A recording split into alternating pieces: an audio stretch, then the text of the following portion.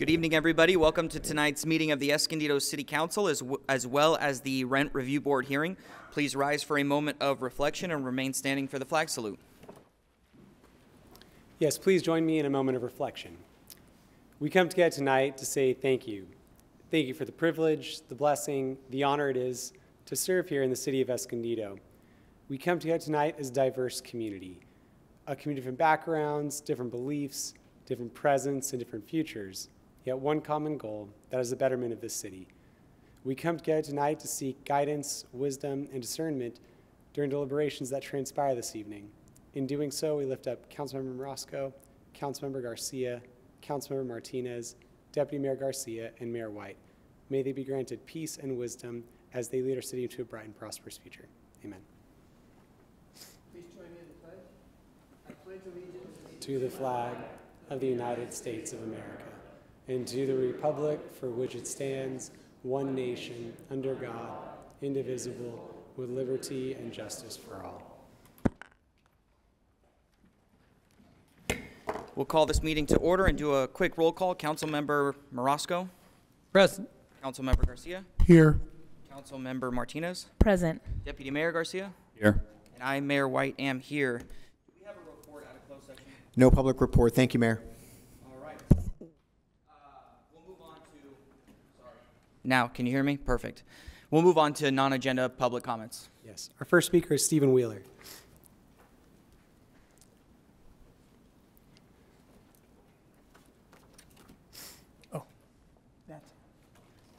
Just a friendly reminder, there's 3 minutes for public comments, and right at 3 minutes, we're going to cut you off and move on to the next person. We have quite a few to get through tonight, so thank you.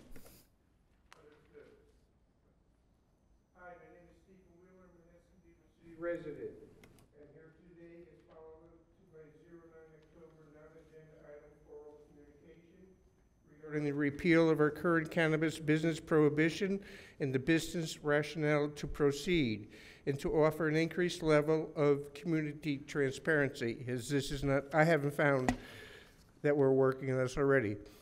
For those not aware, I've presented the City Council a file visually representing the fiscal benefits our sister city, Vista, has realized over the last 5 years. Honorable Mayor, thank you for your reply, and I now better understand the mechanism for the path forward. Thank you for that, sir. I appreciate it. I do, however, direct to the council or maybe the mayor, I ask, however, how may I become informed of the working group's deliverables? As a project manager, I work my timelines backwards. This is where I end up with a deliverable.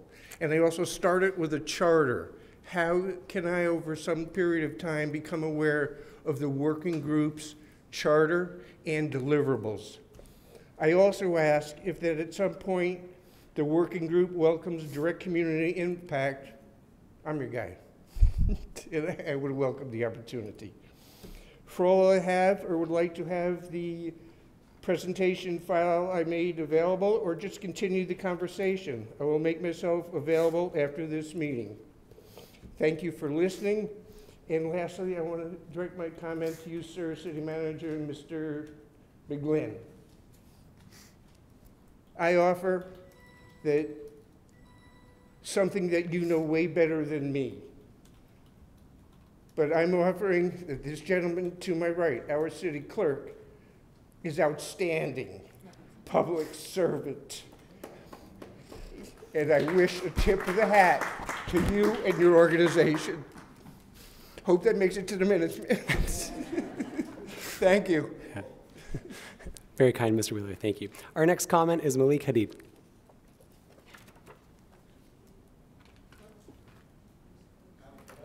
Yeah. Good afternoon. Some of you may already seen some of my email. The issue I have is back on July 10th, the City Council approved 38% increase or $220,000. There was some shortfall in the budget for fire prevention as a whole. So that was 38%. I think the slide that was briefed by Christina Holmes showed the number 62 on that slide. Was only one slide back on July 10th, like I said, 2024. Now, we got our fire inspection bill, and that was 198% increase. So somehow between the 38%, it shot up to 198%. There's a 60-page document that is done by some kind of either subcontractor or independent contractor. And then line 70 of page 20 shows that amount, that the inspection fee gone up to by 198% for units 3 through 10. So as a owner of a 3-unit complex in Escondido, I'm the smallest landlord, but yet I got the highest increase. Now, I'm okay with a 38% increase, but I'm not okay with a 198% increase. So I'm asking the city council to look into it, to look into that slide that was, page 20 of the PDF file that was 60 pages long.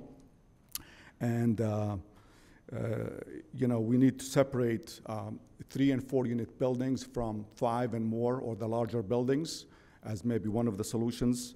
And then the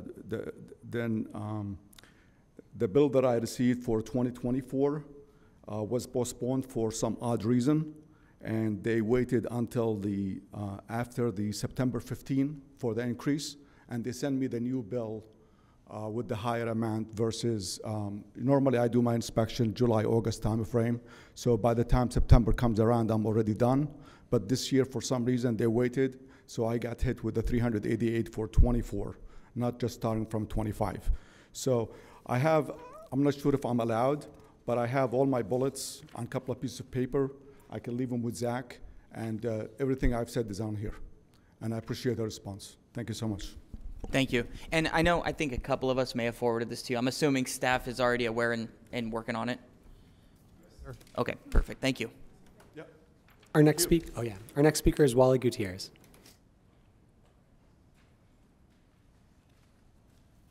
Hello, my name is Wally Gutierrez. I'm a proud citizen of Escondido for the last 62 years. I love my community. There's nothing better than Escondido until I got my water bill. On the 10th of October, I got my water bill, and it was for almost $300. And I said, $300? I guess it is, so I paid the $300. But it didn't sit right with me. So what I did is I went online and saw what my water bill was 3 months ago. It was $100.57. Last month, it went to $157.79. And then this month, it went to $289.22. Something's wrong. So I said, what should I do? It said to call the number that's on the bill. I called the number, and I said, hey, my water bill's a little high. And the lady at the counter says, you're one of the lucky ones. I said, lucky ones? He says, yeah, a number of citizens got a larger water bill because it was a computer glitch. I said, okay, so what are we going to do about it? Well, we give you credit, or I says, I just need to talk to somebody that's in charge that could tell me what they're going to do. Okay, we'll get somebody to get back to you. About 20 minutes later, the lead of that department called me back and says, yep, we had a computer glitch. We're really sorry about it. We're going to give you credit if you want credit because you've already paid the bill. I says, I'm fortunate that I can afford to pay the water bill, but there's a lot of citizens of Escondido that can't. And now they get a bill that's tripled the size. There's something wrong. So then I said, well, they just need to let somebody know. I just want somebody to call me back and how they're going to deal with it. Mysteriously, the following Monday, there was a Facebook page from the city page, and it talked about 2,000 customers receiving a larger bill than normal, and that 6% of the citizens of Escondido, and they apologized. They also said that it was a clerical error. I'm told it was a computer glitch. Now I'm told it's a clerical glitch. The citizens just need to know. I know a lot of you city council people. You guys have been to my house. I hear our new city manager is awesome. We're just asking you guys to do the right thing and get the department head to notify those 2,000 citizens what went wrong and what they can do about paying the bill or overpaying the bill. What happens if they overpaid it? Just make the situation right. I have faith in you guys. I just didn't have any faith in staff because of the runaround I got. And like I said, I'm still waiting for a call. And I was one of the ones that were proactive. Just imagine the ones that are reactive, just waiting for that call. So I'm just doing this basically for the citizens of Escondido, and hopefully you guys will do the right thing. I believe this council will do the right thing, and I think our city manager will too. Thank you. Our next speaker is Greg Swiss.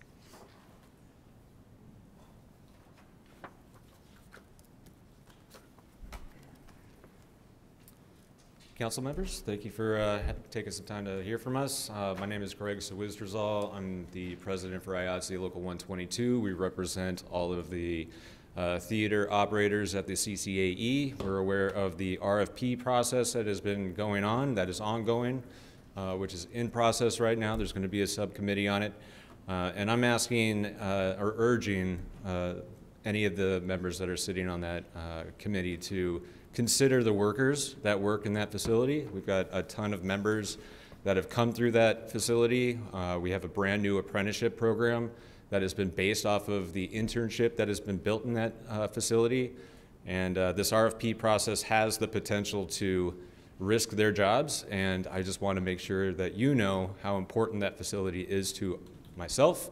I'm one of the people that went through there, as well as a lot of the members that we have here today that work in that building. So when you guys make the decision that you make, I hope that you can consider the people that work there, my members and members of your community. And thank you. Our next speaker is Samantha McLaughlin.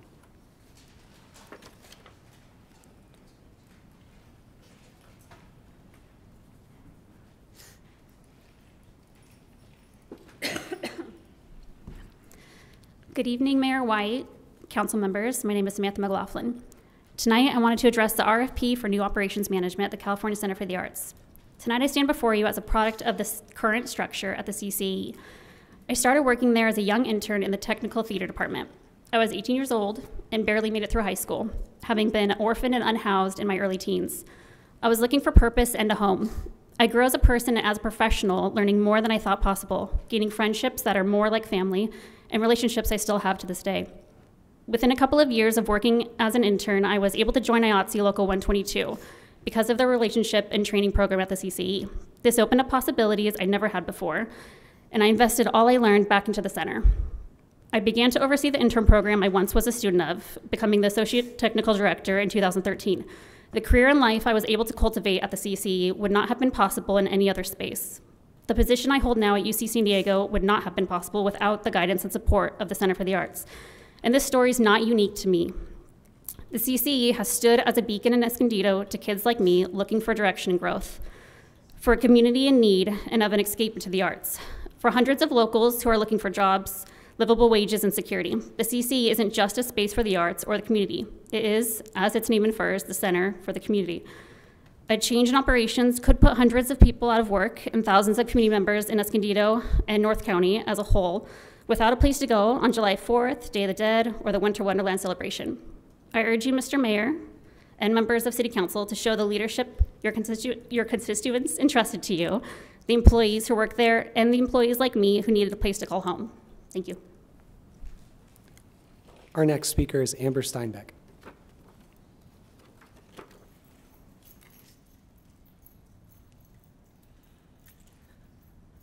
Hello, Mayor White and council members. I am here once again to address the request for proposal for management rights at the California Center for the Arts and the impact that being managed simply for profit will have on the wonderful community of Escondido. The Center for the Arts is not a building. It is the beating heart of a vibrant community. Over the course of my 14 years, which I celebrated my anniversary 2 weeks ago at the center, in many different positions, I have watched this community grow up. I have helped little kids get over their stage fright during their first dance recital. I have talked with middle and high school students as they looked around with wonder while they got their chance to perform for the first time on a professional stage with a professional crew. I have seen people graduate after going back to school in their adult life and heard about their struggles.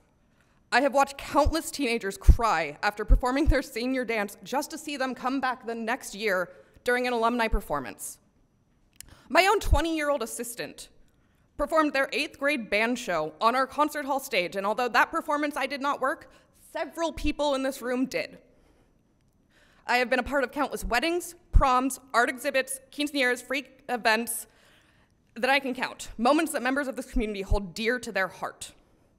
The fact that the RFP does not require school partnership, IATSE partnership, the internship program, or community events to continue, regardless of its manager, is frankly insulting to this community, which I have been a part of my entire life. The Center for the Arts is a safe space built by the community for the community, and I once again implore this council not to let the heart of Escondido get bled dry for profit or for personal gain. Thank you. Speaker is Marco Briones.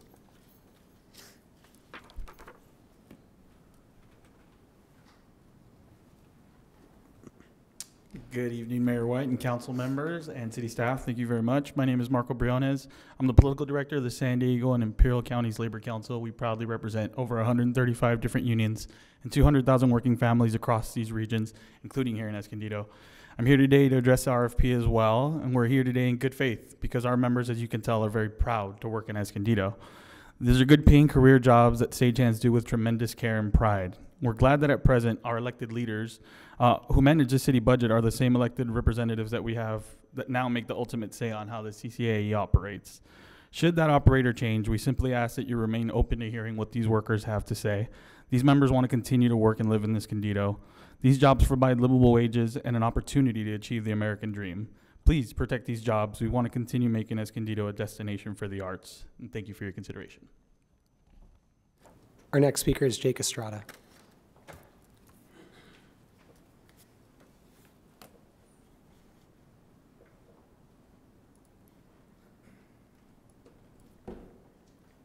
Good afternoon, City Council. My name is Anselmo Jake Estrada. I'm the political director for the San Diego Building and Construction Trades Council. We have around 35,000 members across this county, trade unionists, and I'm proud to be here and stand on behalf of, stand with our siblings represented by IATSE 122.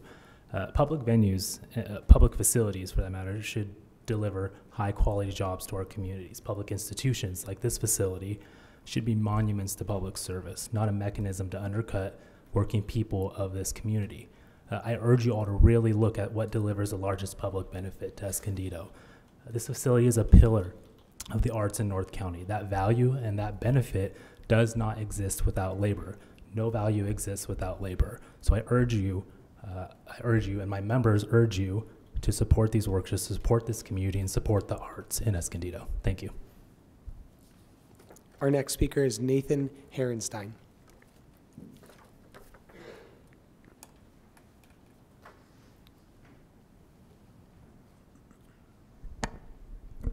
My name is Nathan Herenstein, Mayor White, council members, city staff.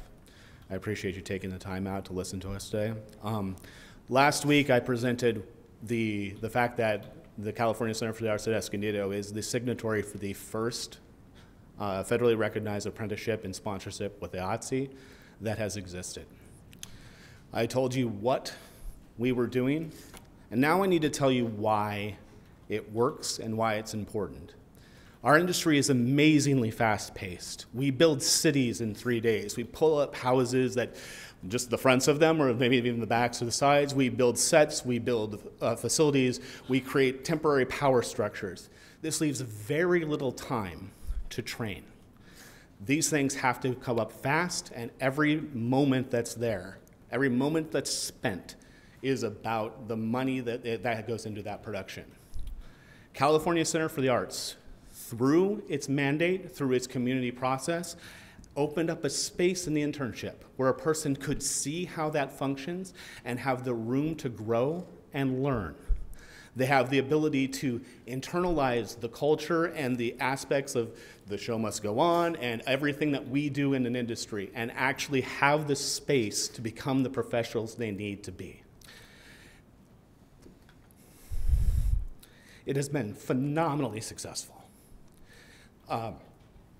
As I said last time, we have department heads in the Civic Theater, the Old Globe Theater, the La Jolla Playhouse, every single hotel that goes downtown, the Convention Center. We build things in the Opera Shop. We are in several build shops throughout the county. We work with Show Imaging, Encore, in-house. We basically provide live events for the entire county. And in this instance, most of the leadership that has come through, or a greater majority of it, has come through this program in some way, shape, or form. Some directly through the internship, some through the leadership training that we basically unofficially built here. Half of the executive board at IATSE 122 is from this program. The secretary-treasurer is from this program. You heard from the president who's from this program. So when you talk to the people who are going to oversee this RFP, when you talk to when that committee exists, I want you to make sure that they understand that you don't just hold in your hand 30 years of history. You don't just hold in your hand somebody else's job. You hold in your hand the leadership and future of live events and entertainment in this county, because we have made that much of an impact. And like I said last time, you should be proud and you should really, really support this. Thank you. Our next speaker is Robert Morales.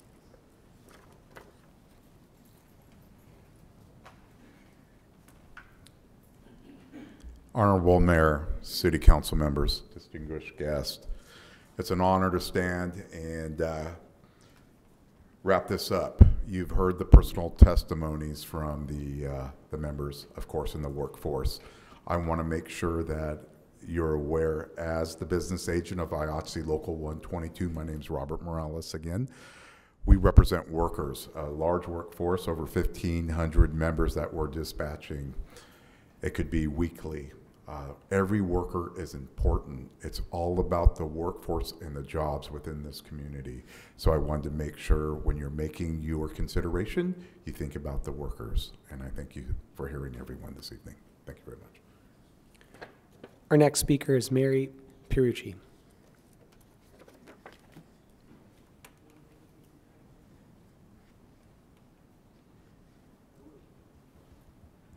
Good evening. My name is Mary Pierucci.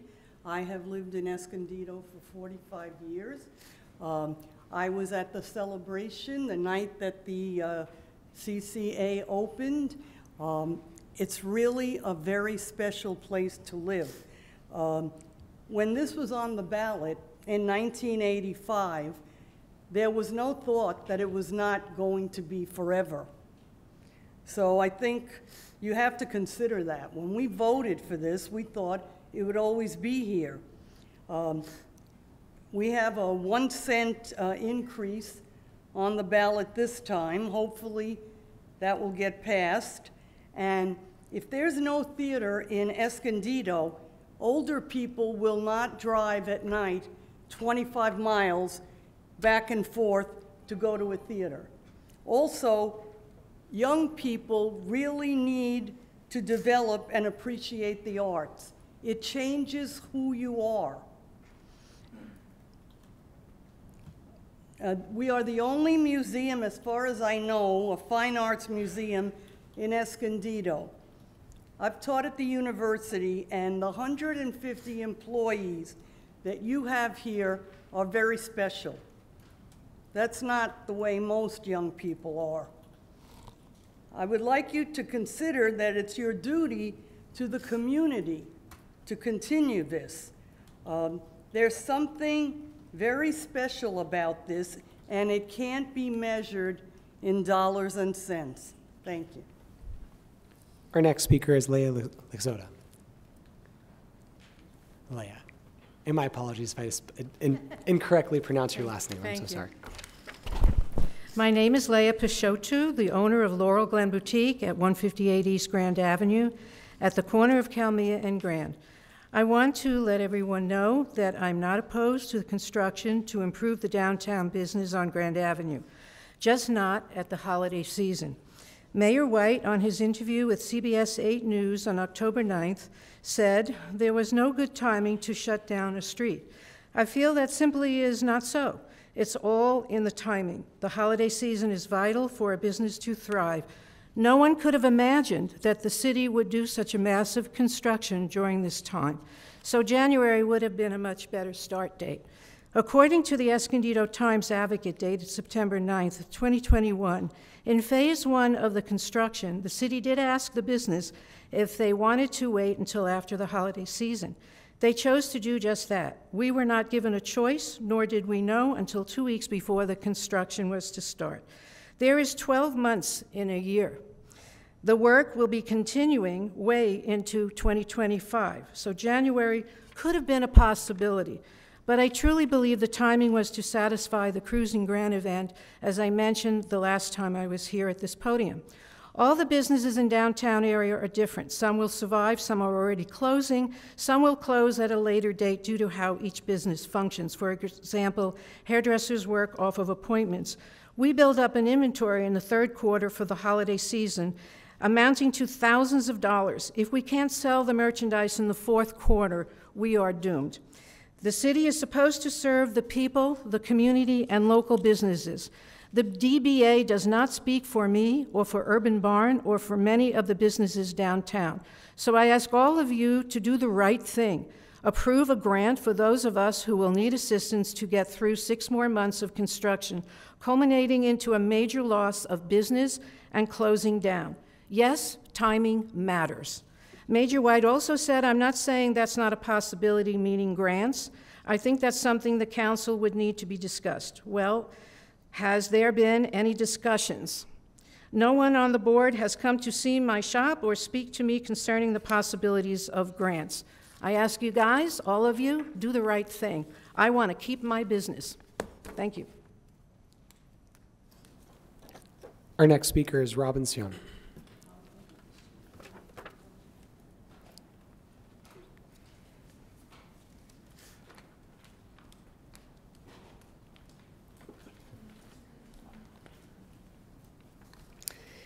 Hi, my name is Robin Scow. My husband Steve and I have owned and operated Urban Barn located at 404 East Grand Avenue for 10 years, and we love being a part of Escondido. Our store houses approximately 40 vendors who rent their spots for us to sell their items. So essentially, we have 40 small businesses under one roof. I would like to speak today about the impact construction has had and continues to have on our business. We have experienced the trauma of construction for years now surrounding our building.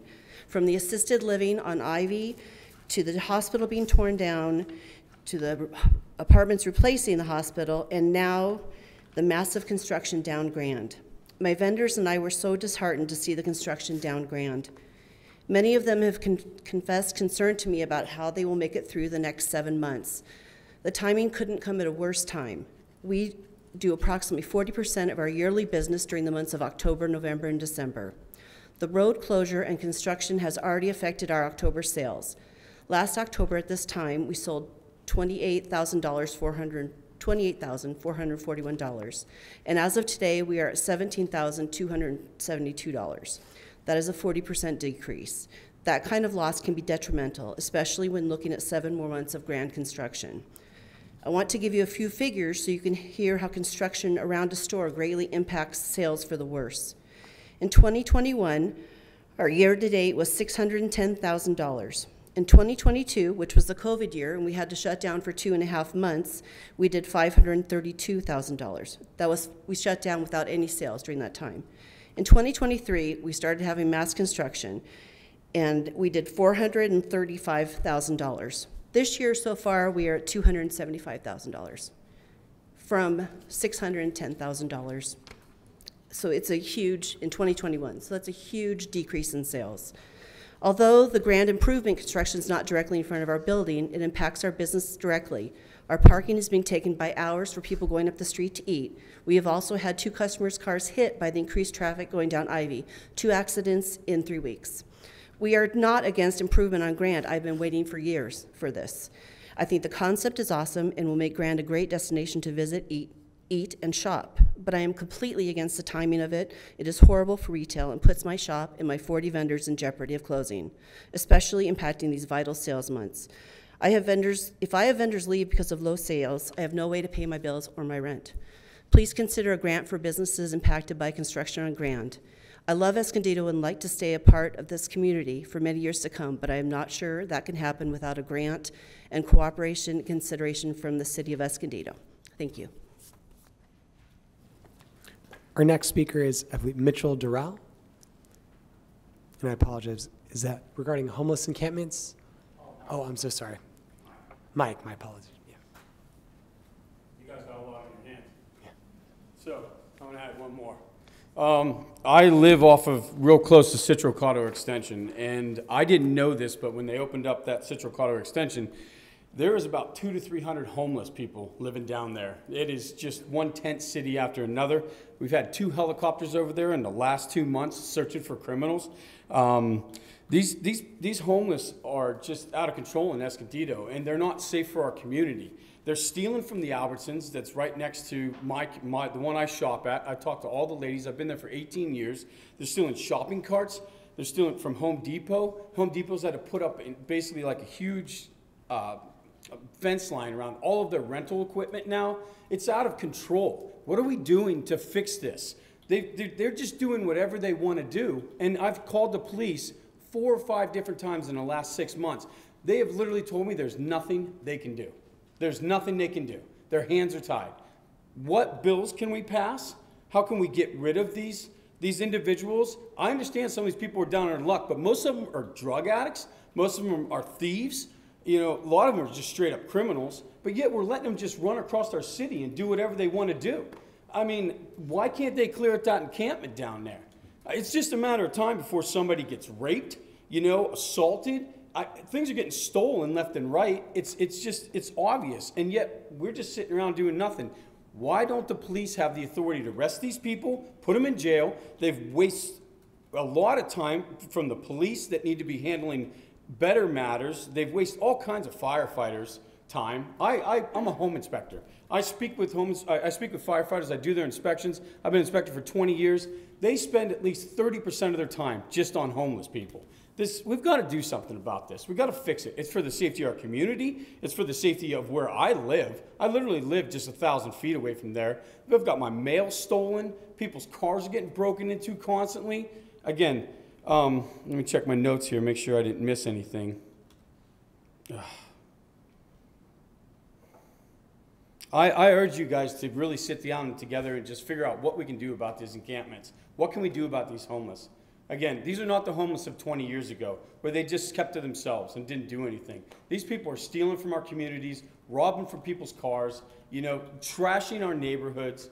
They've left all kinds of trash down that entire area. It's going to take 4 or 5 dumpsters to clear that area out. And why can't we clear it out? That's what I'm asking you. Why can't we clear it out? Other than that, these people lack respect for our community, and they lack respect for everybody around them. And we need to, I mean, I'd rather pay to have them sit in jail than to have them just disrespect everybody in our communities. Other than that, thank you for my time. Did you leave your contact information with the clerk? I did, but I didn't write it very well because I type everything. Will you include your phone number in that? And Yeah. I will give you a very long, thorough update on that situation and what we're doing. Thank you, sir. I'll give you a call tomorrow. Appreciate it. No further oral communications. Are we allowed to say vote yes on 36 or no? Okay, I'm just asking.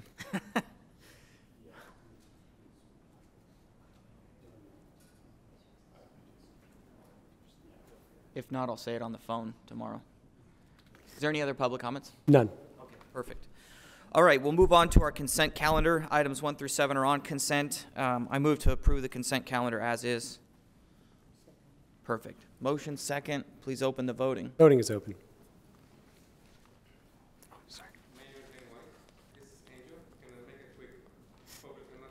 At the end of the meeting, yeah. Just make sure you fill out a speaker slip. Do you have a speaker slip? No. Hey, Mayor White, it looks like your vote didn't register. Thanks, Michael. Yeah. Motion approved 5-0. There we go. That moves us on to public hearings, which the first one is a short form rent increase application for Carefree Ranch Mobile Home Park. And I will go ahead and open the public hearing and turn the time over to staff for a presentation.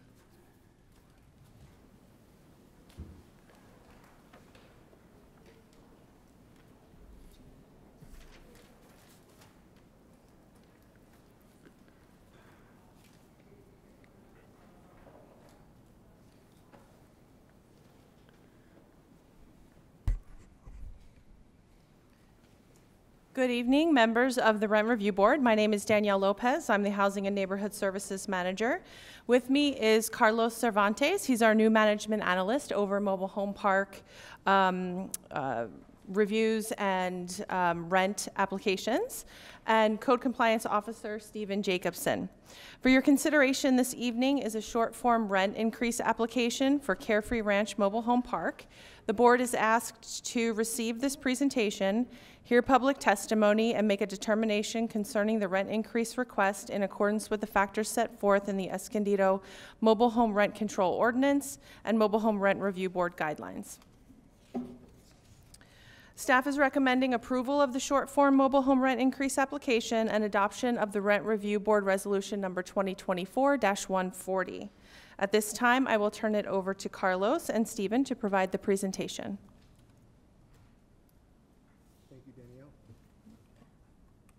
Hi, thank you, Danielle. So, on June 8th, 1988, Escondido residents voted to approve Proposition K to enact mobile home rent control in the city of Escondido. Under Prop K, if a park owner wants to increase the rent of a mobile home rent control space, they must file an application with the city to obtain approval from the Mobile Home Rent Review Board. In 1997, the board adopted changes to the Mobile Home Rent Review Board guidelines to allow for the acceptance of a short-form application. The short form is an abbreviated and less administratively burdensome application process for park owners and city staff. Through a short-form application, a park owner can request an increase based solely on the change in the San Diego metropolitan area's Consumer Price Index, CPI, versus a long form that takes several factors into consideration, including change in CPI, local rent comparisons, capital improvements, changes in property tax, changes in utility costs, and changes in operating and maintenance expenses. As you know, the short-form guidelines were recently updated. However, this application was received and deemed complete prior to that update, so the old guidelines will be used for this application. In order to be eligible for a short form, it has to have been at least 12 months since the last rent increase application was deemed complete. The park owner's has requested to apply 100% of the rent control space in the park. And the requested increase may not exceed 90% of the increase in CPI since the last application was granted by the board, or 8% of the current rent, whichever is less. Carefree Ranch is a 55 and up age park. The last increase was approved August 23rd, 2023 for an average increase of $37.95 per rent-controlled space. The CPI for time period consideration was 6.56% from December 31st, 2021 to December 31st, 2022. Park amenities are accessible to all residents and include a clubhouse renovated in 2018, a pool, jacuzzi, and laundry room, and a gym area, pool tables, and library with reading area. Here we have a summary of the park's request. This request covers a 12-month period of consideration. As I said before, the last increase was approved August 23rd, 2023, with an average increase of $37.95 per space per month. The park is currently requesting the maximum allowable increase of 90% in the change in CPI, which equates to 4.275%. The average rent control space is currently $652.23. The average requested increase is $26.74, with increases ranging from $19.92 to $35.70. The resident meeting was held on September 9th at 6 p.m. Individual notices were sent to each resident affected by this request, notifying them of the rent increase application, the resident meeting, and the public hearing date. Residents voiced concerns about general difficulty exiting the park onto Citrus Ave due to high volumes of traffic and speeding cars, as well as concerns regarding increase in cost of living in general. The park manager educated the residents on the Renters Assistance Program, and Lester Dale Anderson was appointed resident representative. Since the resident meeting, we have received no emails or phone calls regarding the concerns about the increase. Additionally, no residents have signed in to protest the increase today. At this time, I will turn it over to Stephen to cover the code compliance inspections.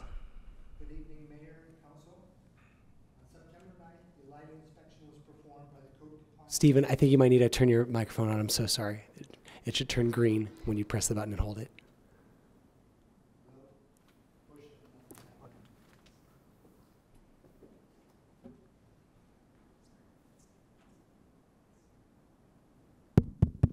Is it better now? Thank you. Start over. Good evening, Council and Mayor. On September 9th, a lighting inspection was performed by the Code Compliance Division. No lighting violations were identified. On September 10th, an inspection of the common areas was conducted by Code Compliance Division and Park Management. 2 general park violations were identified. The park had overgrown branches on spaces 11, 110, 246, and 250, along with a missing latch on the rear gate to the trash bin enclosure. A notice was mailed to the park manager and owner informing them of the violations.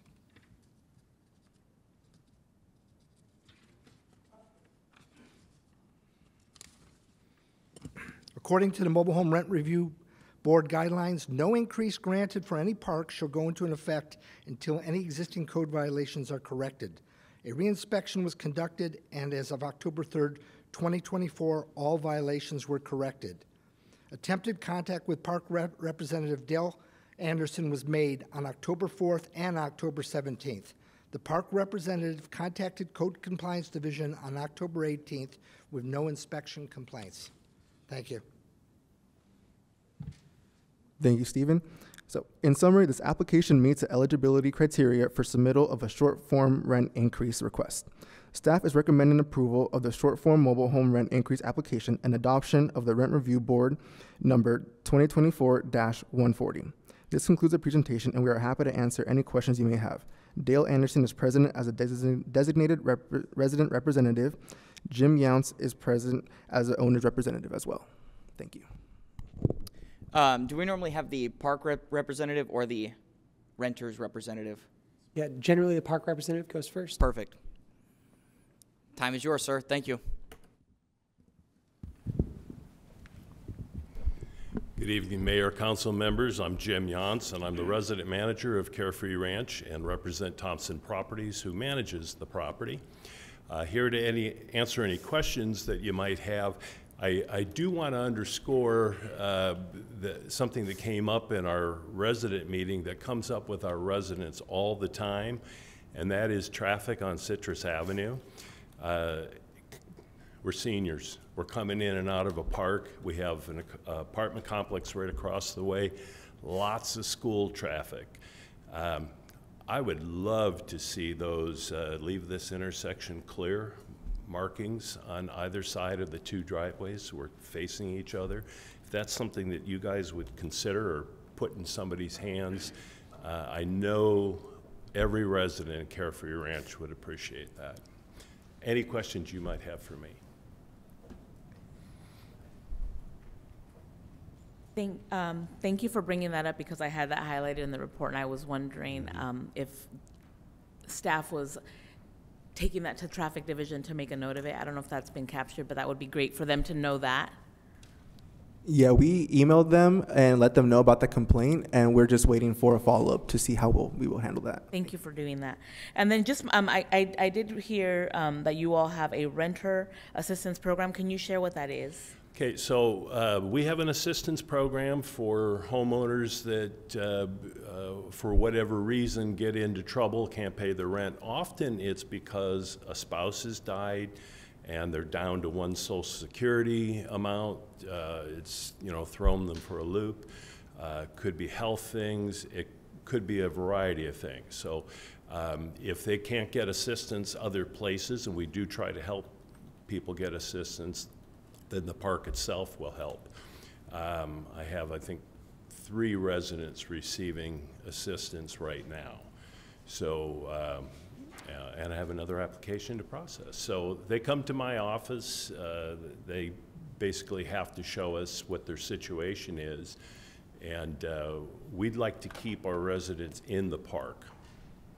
So Bart Thompson, the owner, does this in order to do that, and we do it at our other properties in town as well.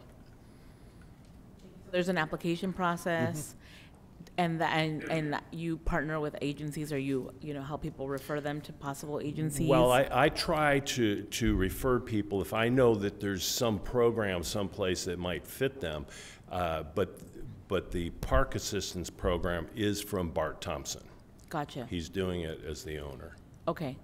Got it. And is that like just, you know, a break on the fees or a payment plans? I'm just curious what that looks like. Well, $150 a month credit for a couple of them, a little less for the third one. But, you know, so somebody's run into trouble, and we don't want them to lose their home. Okay. If we can help keep them in there, particularly if they've lived with us for 20 or 30 years. Understood. Thank you. Mm-hmm. You're welcome.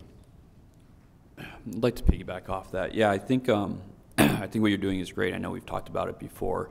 I've helped navigate certain people in my HOA as well through the process, and it's not just rental assistant programs, but and I'm sure you're familiar with it. But if not, I would recommend looking into different cost-saving programs. You know, you could do fair hour care through SDG&E. Mm-hmm. There's other ones. You know, I've referred to some people to food pantries. There's different programs around the city, around the county that I think would be beneficial. I know it helped a couple of my residents quite a bit. So I'm sure you're already doing that, but just in case anybody's listening, there are other options as well. But these programs kind of pop up and disappear, sometimes really fast. I can't think of the name of it, heard of one a couple weeks ago, and just found out that they've already closed taking applications. So it's like, okay, well.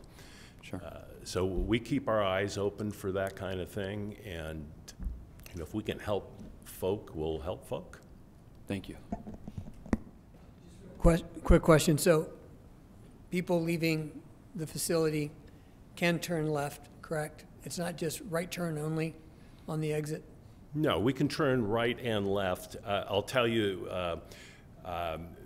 there's a red marked curb, I don't know how many feet from the entrance on the Carefree Ranch side of the street, but then you got about 3 parking spaces between us and the Vaughn's Shopping Center that you can't see. If there's a high-profile vehicle parked there, you know, you're taking a risk every time you pull. And I drive a Ford Explorer, I'm sitting up, and I've almost been hit more than once. And it seems to me that you almost got hit trying to pull out of there too. So it's not just because we have some shaky drivers. It's a difficult intersection, particularly when school traffic's moving in the morning and then late in the afternoon. Thank you. Okay. Thank you. That concludes that part. Thank you, sir. Mr. Anderson. Resident representative, yes. I'm coming. Is there another microphone we can give him so he doesn't have to? Ooh, I offered previously, he preferred to come to the front. Perfect.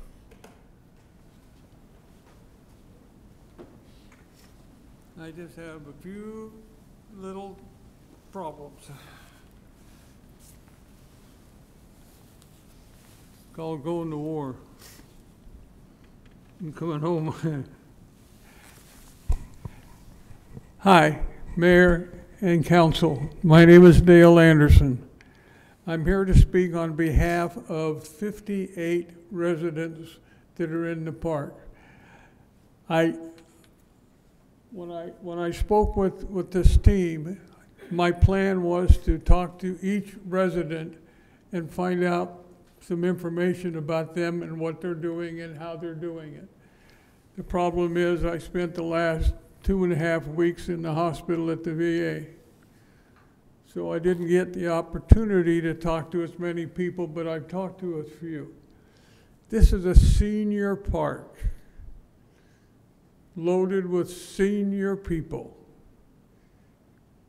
Most senior people are on fixed incomes. And in the last 2 years, the park has asked for over $50 per resident for additional rent. Now, they have not built a new pool, they have not built a new hot tub, they have not built a new clubhouse. They have not, the only thing that I have seen that they have spent money on is solar for the electricity in the facility. There's very few people in the park that use any of the items that I've mentioned. They also have, God, I forget what it is. Anyway, but nobody goes up there to play games. People stay at home in our park. Some of them don't work. Some of them do. But the majority of the senior citizens with this rent increase are going to go broke. A couple things that I read about is that last year the council gave the park about a $36 increase average. I did not come up and speak. Nobody from the park came up to speak. They didn't even come up to sign up, to come here and watch what's going on. They don't want to. They're not really, how do I put this? They don't want to do anything that's going to get them in trouble. Now, Jim is a great manager. I've liked him for the number of years that I've been there. He has a problem with me, which we won't talk about at this point, but he does have a major problem. But we are trying to work it out, and that's what's nice. But for the park to ask for these kind of increases, over 6% last year, another almost 5% this year, from a pocket major money standpoint, it's hurting the residents. And I read something in a paper that I have that the park is not supposed to file for an increase until after a year. Last year, they increased the rent on November 1st of 2024. We have already received letters that our rent will increase on November 1st of this year, which is in a couple weeks.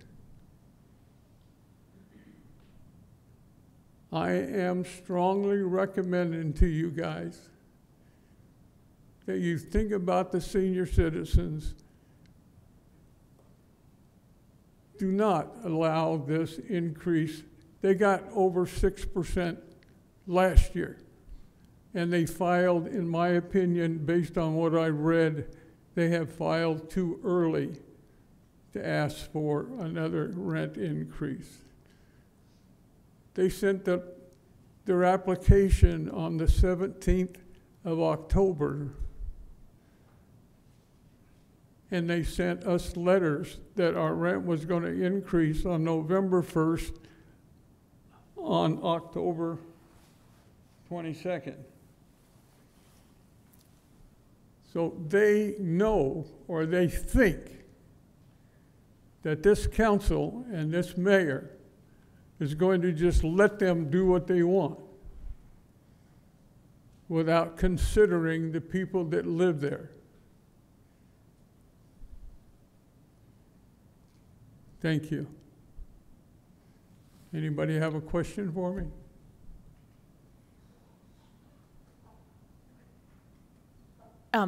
Thank you for showing up. We don't always get residents that come to our meetings, so I appreciate that. Even with all the, being in the hospital, I'm glad you're doing better and you're here, that you took the time to be here. So I know it's difficult sometimes to get here. You mentioned the October, you were noticed about the rent, and it says here, park management must give 90-day notice. So I'm just curious, I'm curious as to the noticing of the proposed, how that works. Whether you have to I know you have to let them know in advance that you're wanting to increase the rent so that they know, and there's a public hearing so that they have advance notice to attend that, and then they know of this hearing. Is that different from the 90-day notice? From some of the documents here that I've read, I believe what it says, in my opinion, is that they can't raise the rent until after the council approves it. And then it's 90 days from that portion.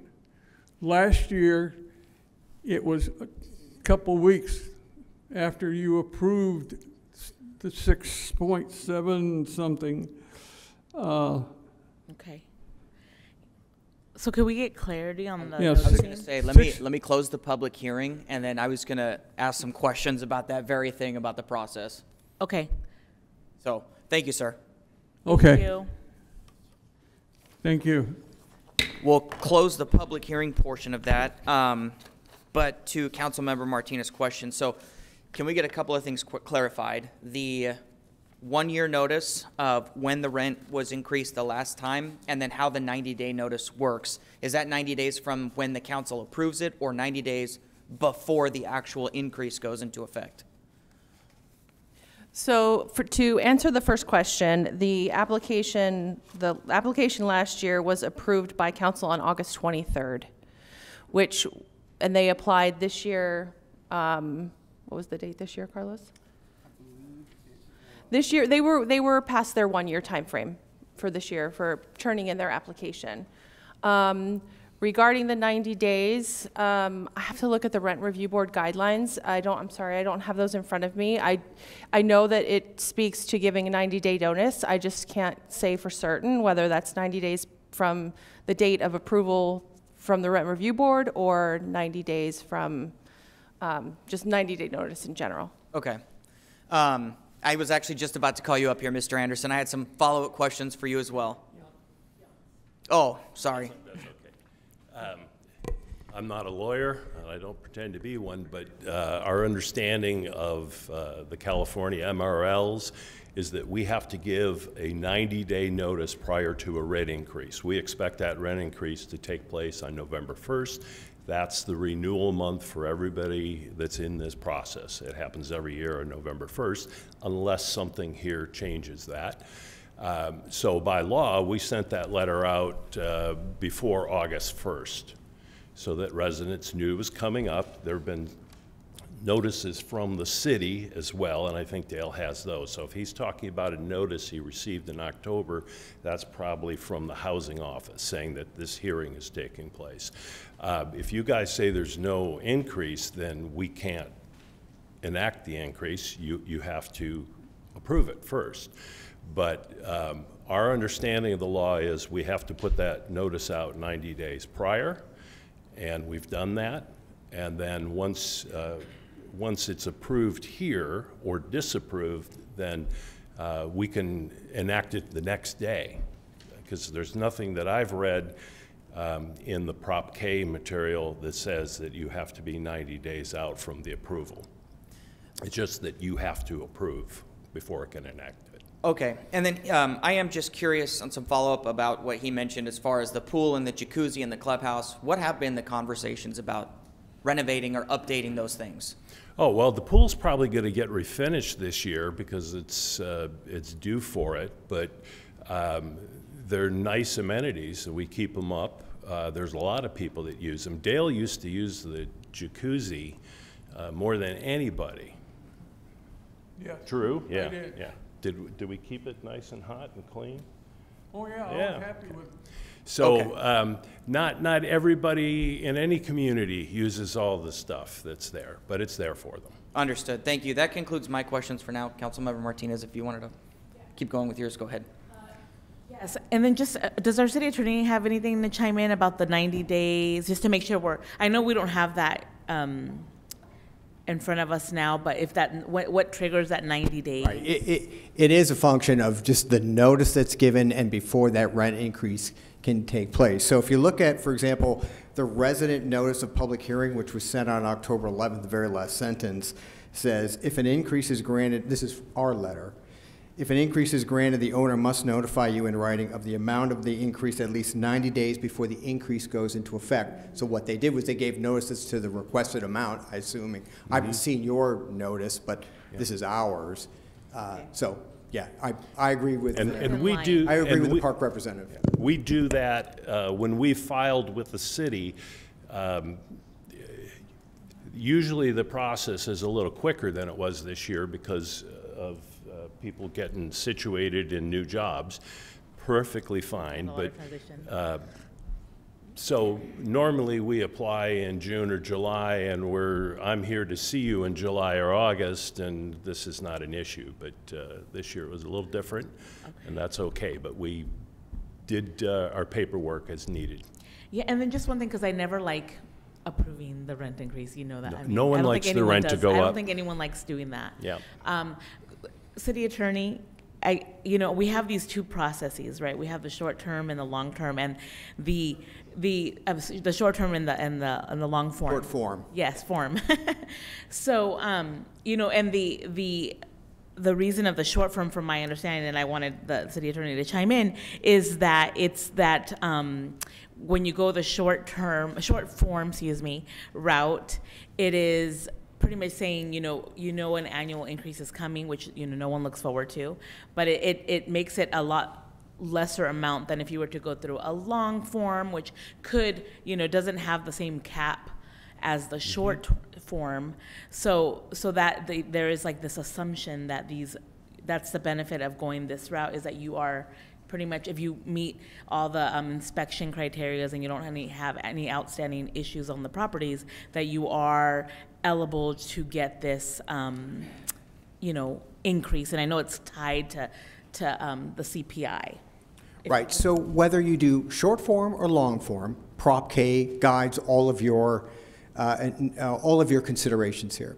In the case of the short form, the idea behind that was to allow for a presumption that a 90% of the CPI would be fair, just, and reasonable. And that's the same, that fair, just, and reasonable is the same marker that you're using in the long form application. But as you just said, the long form application is a much more complicated process that we have a consultant come in, they go through all of the 104G factors, 102 or 104G factors, which is that 11 non-exclusive list. Here, you look at the CPI only, you make a finding, you presume that is fair, just, and reasonable, and then there can be a downward adjustment, and then you would go back to the 104G factors. So hopefully that helps. And so that triggers a different process, right? Well, no, you're still in the short form process. You could go and downward adjust off the 90%, but you'd have to make some findings in those 104G factors. Okay. Thank you.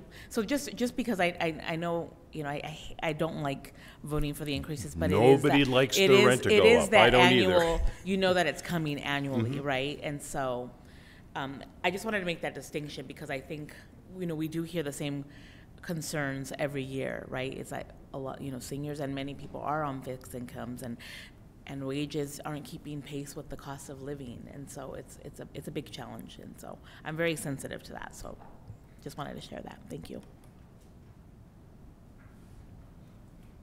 Am I good? I think you are for now. Thank you. Anybody else? All my questions were asked, so thank you very much. And yeah, I don't like rent increases either. I received them, and not too happy about it. But it's something that they're following the short form, and I did not have the understanding that if we downward adjust, we need to make a finding. You would, because you're presuming that it's fair, just, and reasonable at 90%. In order to vary from that presumption, they would have to rebut it. In this case, the residents would be rebutting that presumption, and you'd have to make those findings under 104G. Okay, so it's already established that at that point it is fair, just, and reasonable. It's presumed to be, and it's a rebuttable presumption based on those factors. Thank you. Thank you for that clarity.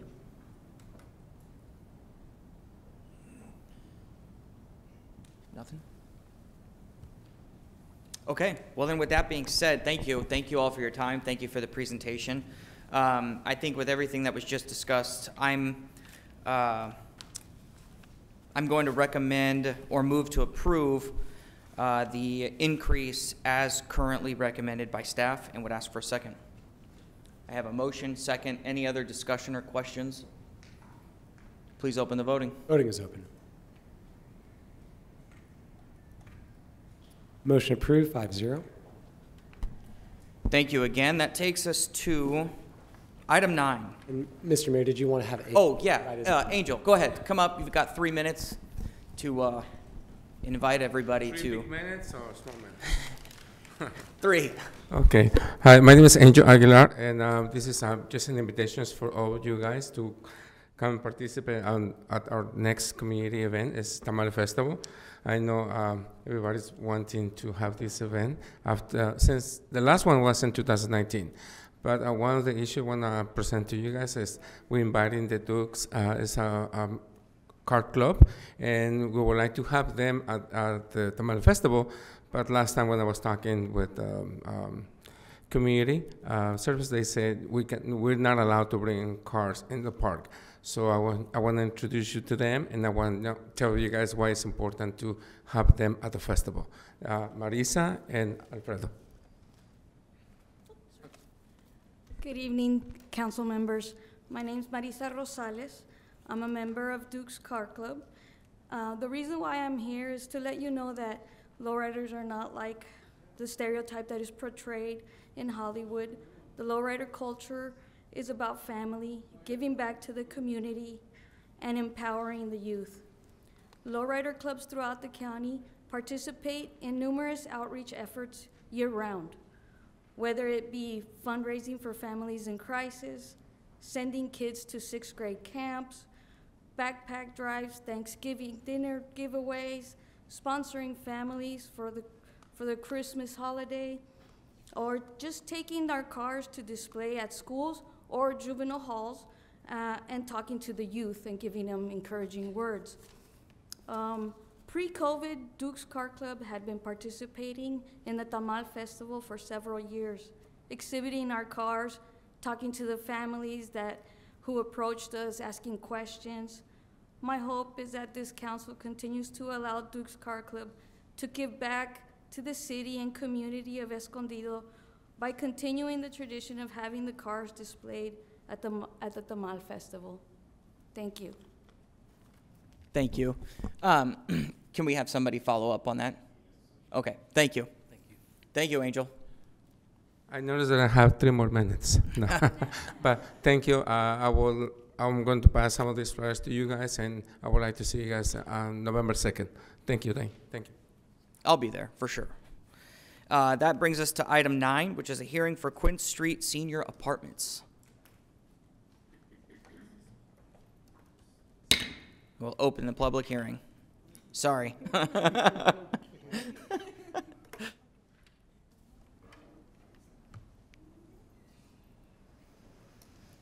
Okay, good evening, Mayor and City Council. My name is Danielle Lopez. I'm the Housing and Neighborhood Services Manager. With me this evening is Norma O'Keen, Management Analyst over our home and affordable housing programs. Tonight, Norma will be presenting on the Quince Street Senior Housing Project and seeking your approval for the issuance of bonds under the TEFRA law. So tonight we'll be asking you to conduct a public hearing and adopt resolution number 2024-144, approving the issuance of revenue bonds by the California Municipal Finance Authority to finance or refinance the acquisition, construction, improvement, and equipping of a senior multifamily rental housing project located at 220 North Quince Street. We'll also be asking you to adopt resolution number 2024-145, approving the assumption of an existing regulatory agreement between the city and the San Diego Interfaith Housing Foundation. Not to be confused with Interfaith Community Services. Interfaith Community Housing Foundation is an affordable housing developer based out of Lemon Grove. At this point, I will turn this over to Norma to present the additional information. Thank you. Good evening, Mayor White and Thank you. Good evening, Mayor White and City Council. My name is Norma Olguin. I am the Home Management Analyst for the City of Escondido. The Quince Senior Project is located at 220 North Quince Street. Previously, the Beacons property, if you're a little bit familiar with Escondido, it's right across the street from the Transit Center. This project will include 145 units dedicated to senior housing for residents aged 55 and older, with up to 3 units reserved for property management staff. On November 6, 2019, City Council approved Ordinance number 2019-12R, which enabled the development of the 145 affordable senior housing units in the Gateway Transit District of Escondido's Downtown Specific Plan. If you take a look at this picture right here, this is a visual representation of how the project will look at the corner of Valley and Quince. This slide highlights the illuminated R panel installed in the southwest corner of the building. These panels serve both as an artistic feature and as a functional safety element by improving the neighborhood's lighting and visual appeal. This slide here, what you will see right here will be what if you were driving or coming from the West Valley Parkway. The second picture to the right will actually show you the context with the surrounding building units that are already in place. This next picture right here shows what it will look like along Quince Street. Now, all this is wonderful, but you might be asking, well, then why are we here? If this is a good project, it's going to help. Why are we doing this TEFRA hearing? TEFRA stands for the Tax Equity and Fiscal Responsibility Act. It was created to make sure tax rules and for certain bonds and were enforced properly. According to Section 147F of the Internal Revenue Code, a TEFRA hearing is required if a nonprofit borrower wants to get tax-exempt bonds through a conduit issuer like California Municipal Finance Authority, or CMFA. This hearing is needed so that the interest of the bonds can stay tax-exempt. The law says that an elected representative must hold a hearing in the area where the project is happening. In this case, that is our city. It allows the community to speak in favor or against the use of the bonds for the project. This will have no fiscal impact on our city. Our job is just to hold a hearing and approve a resolution to let CMFA issue the bonds. After that, CMFA will handle the process to issue the bonds, and investors will look to the borrower, which in this case is 220 Quince LP or Quince Interfaith Housing Foundation, for the repayment. The city will have no financial or legal responsibility for the repayment of the bonds issued under resolution number 2024-144. The bonds will be in the amount up to $55 million, and the money will be used to finance or refinance Quince Street Senior project. Separate from this requirement that will be imposed by the new bonds, the city already does have a regulatory agreement with the borrower. The regulatory agreement requires that 142 of the 145 dwelling units be reserved for occupancy by residents 55 and older. The borrower will accept and assume the rights, duties, and obligations under the agreement for the full 55-year term. The city's Housing and Neighborhood Services Division will continue to monitor compliance with this regulatory agreement throughout its term. Escondido has a growing senior population, making affordable housing for seniors a critical need. This project will provide 145 units specifically dedicated to senior residents.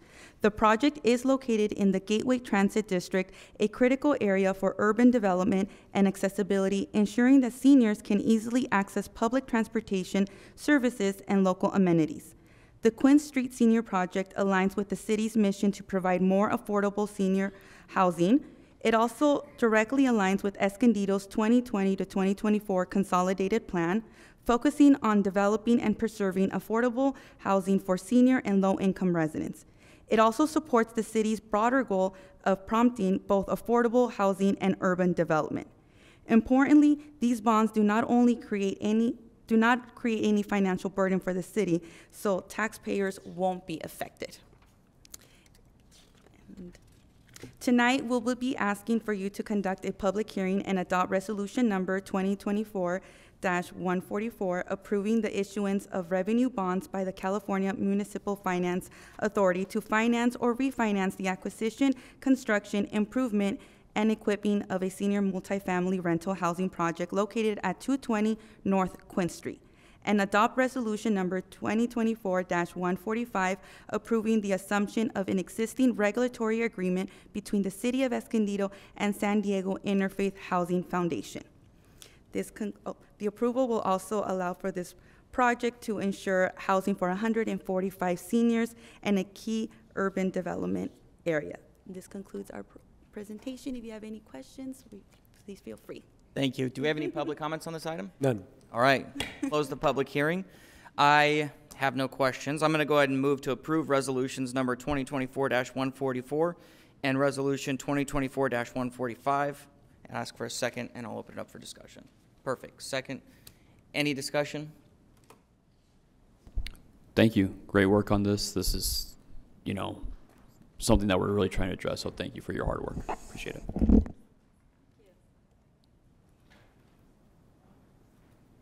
Okay, thank you very much. That was easy. Please open the voting. Voting is open.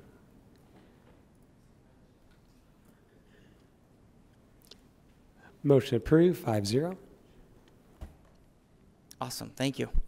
That brings us to item 10, which is the Abandoned Commercial Building Vacancy Ordinance. Welcome, Jennifer. Welcome, Pedro. Time is yours.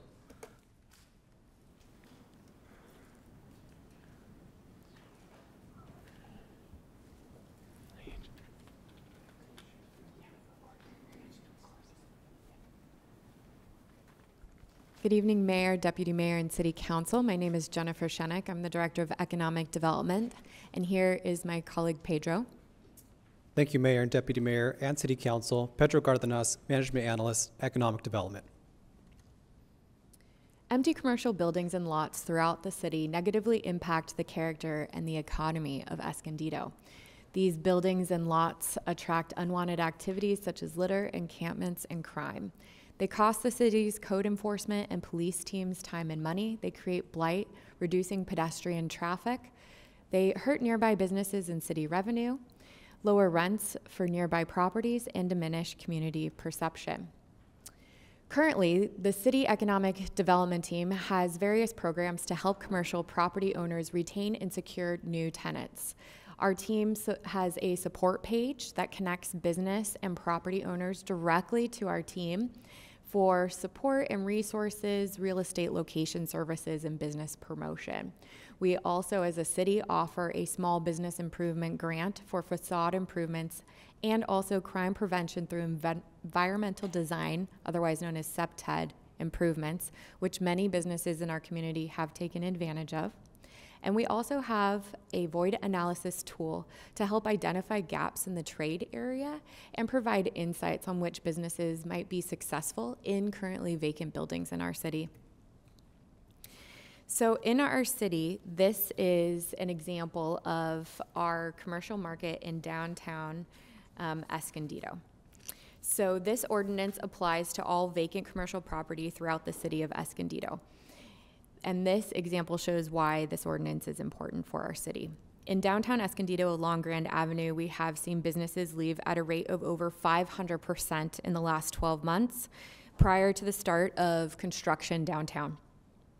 Motivated property owners quickly fill their vacant locations when a tenant leaves.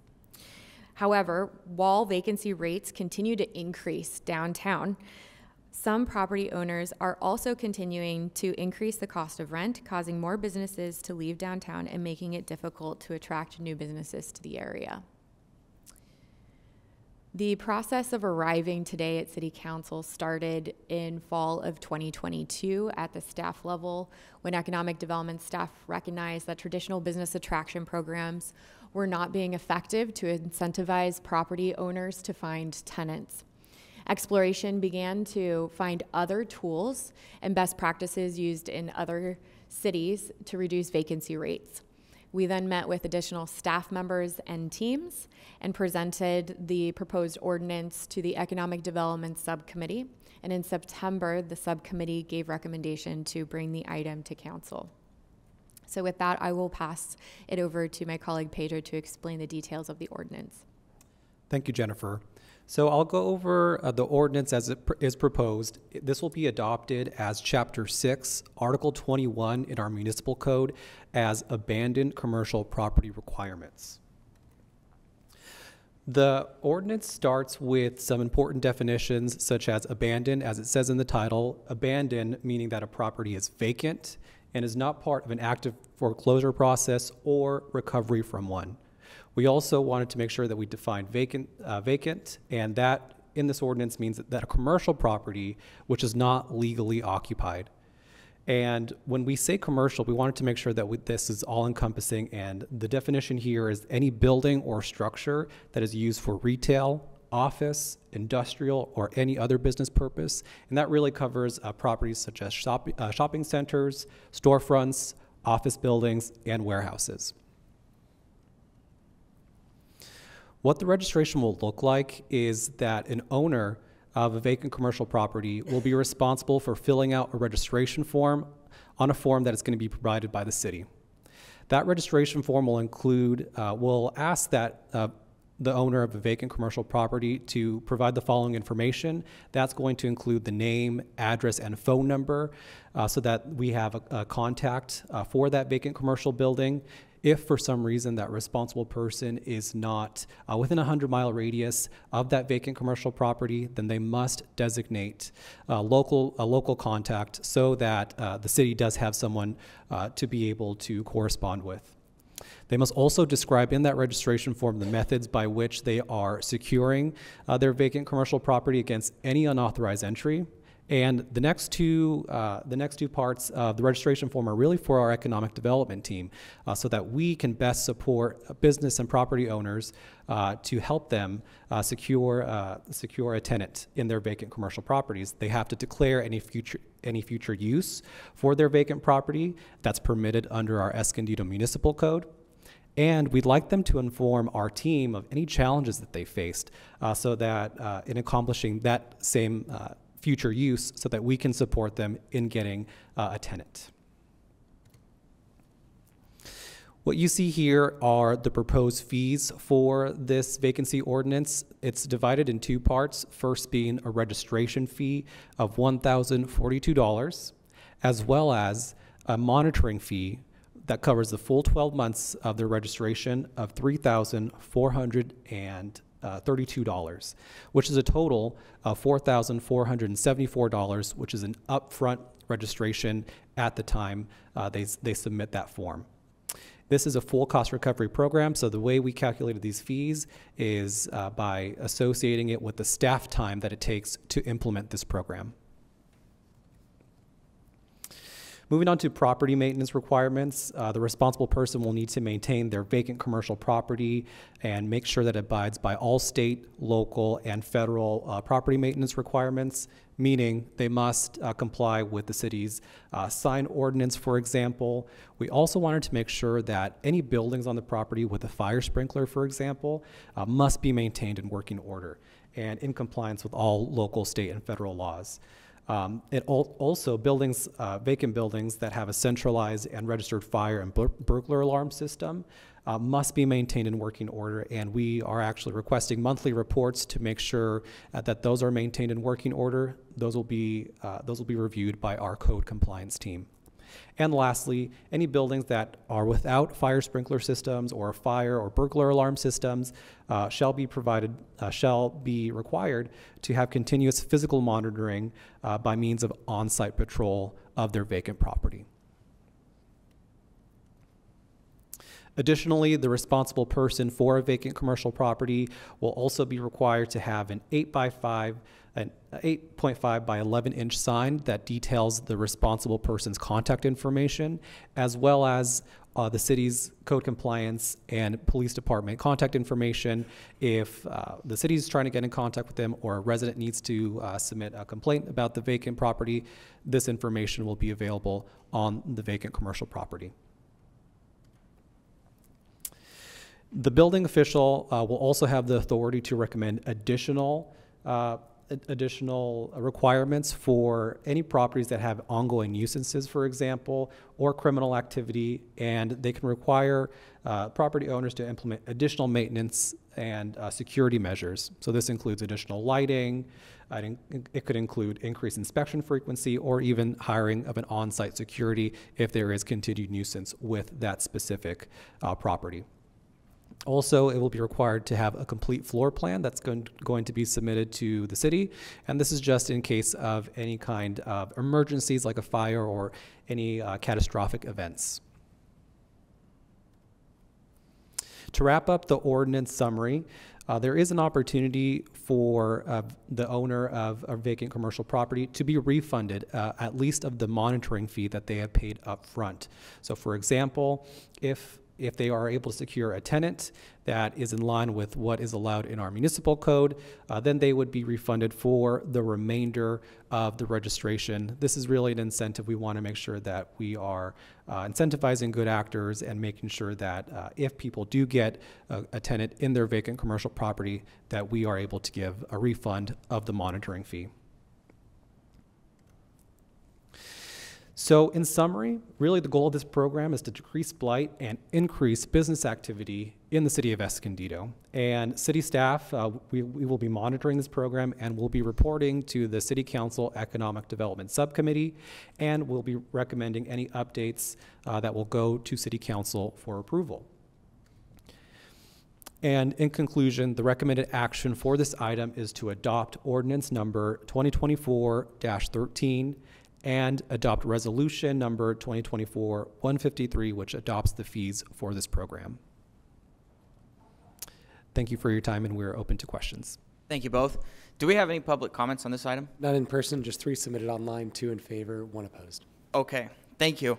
This is exciting. One of those things I feel like we've been working on since I got here, and to see it finally come to fruition is very exciting. One of the questions I get asked most is, what is the city doing about all the vacant buildings? And, you know, this is in part to hold some people accountable for the blight that you see around town, just blatant blight. But on the flip side, having a tool to connect people who are interested in doing business in the city, I think is an excellent thing as well. One question I had that we didn't go over in the subcommittee was, so if a property is sold, how do we make sure the new owner is on the registry and all of that? So for the registry, there's an annual renewal process. So while we will try to reach out to every new property owner, there is a possibility that we may not know when properties change hands. But when it comes to the annual renewal, we will be able to see if that property is still vacant. Okay. But there will be a requirement for that new property owner to still be registering that building or lot. Thank you very much. That concludes my questions. I will go ahead and move to approve ordinance number 2024-13, as well as resolution number 2024-153. I have a second. Yeah, I was going to open it up. Go ahead. And we all had the opportunity to receive your instructions and your explanation of everything prior to, and we appreciate that. Had that opportunity to ask a lot of questions then. One of the questions I forgot to ask was in regards to vacant lots and or the maintenance of those lots, and especially the safety factor. With the condition that some of the lots are left in, say a building has been raised, it's not completely eliminated, that there's still a foundation, there's still posts and things sticking out. There may be fencing around it, but yet there's no maintenance occurring at all on those lots. How does that come into play as far as this ordinance is concerned? It's not actually a vacant building, it's a vacant lot. So. Correct. So this ordinance covers lots as well. We want to make sure that those property owners of lots, especially those with the concerns that you mentioned, are also being monitored by the city, and this ordinance gives our code compliance and building department the ability to request additional maintenance or improvements. Would that also include county-owned properties within our jurisdiction that are unkept? Yes. Okay, great. Thank you. Are you accusing the county of having unkept buildings or properties here? Absolutely. And I would note, council member, that we also have other general nuisance provisions that I went over just the other week or so that can be used for vacant lots as well. So to the extent these don't, they work together, I think. So.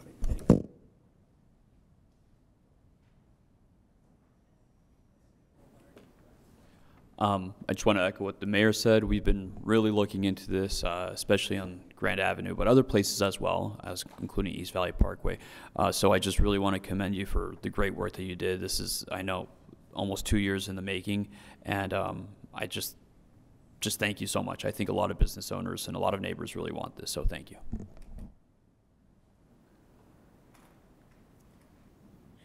Thank you for the presentation and the briefing earlier in the week, and I'm glad Councilmember Morosco asked about the lots, because there has been a abandoned gas station on East Valley Parkway that has just been a problem for years, and we've sent notice of violations, and they have done nothing. So there's been lots of time and opportunity for compliance and for businesses to try to be part of the solution, and this is that next extra step and nudge we have to give. So I'm very supportive.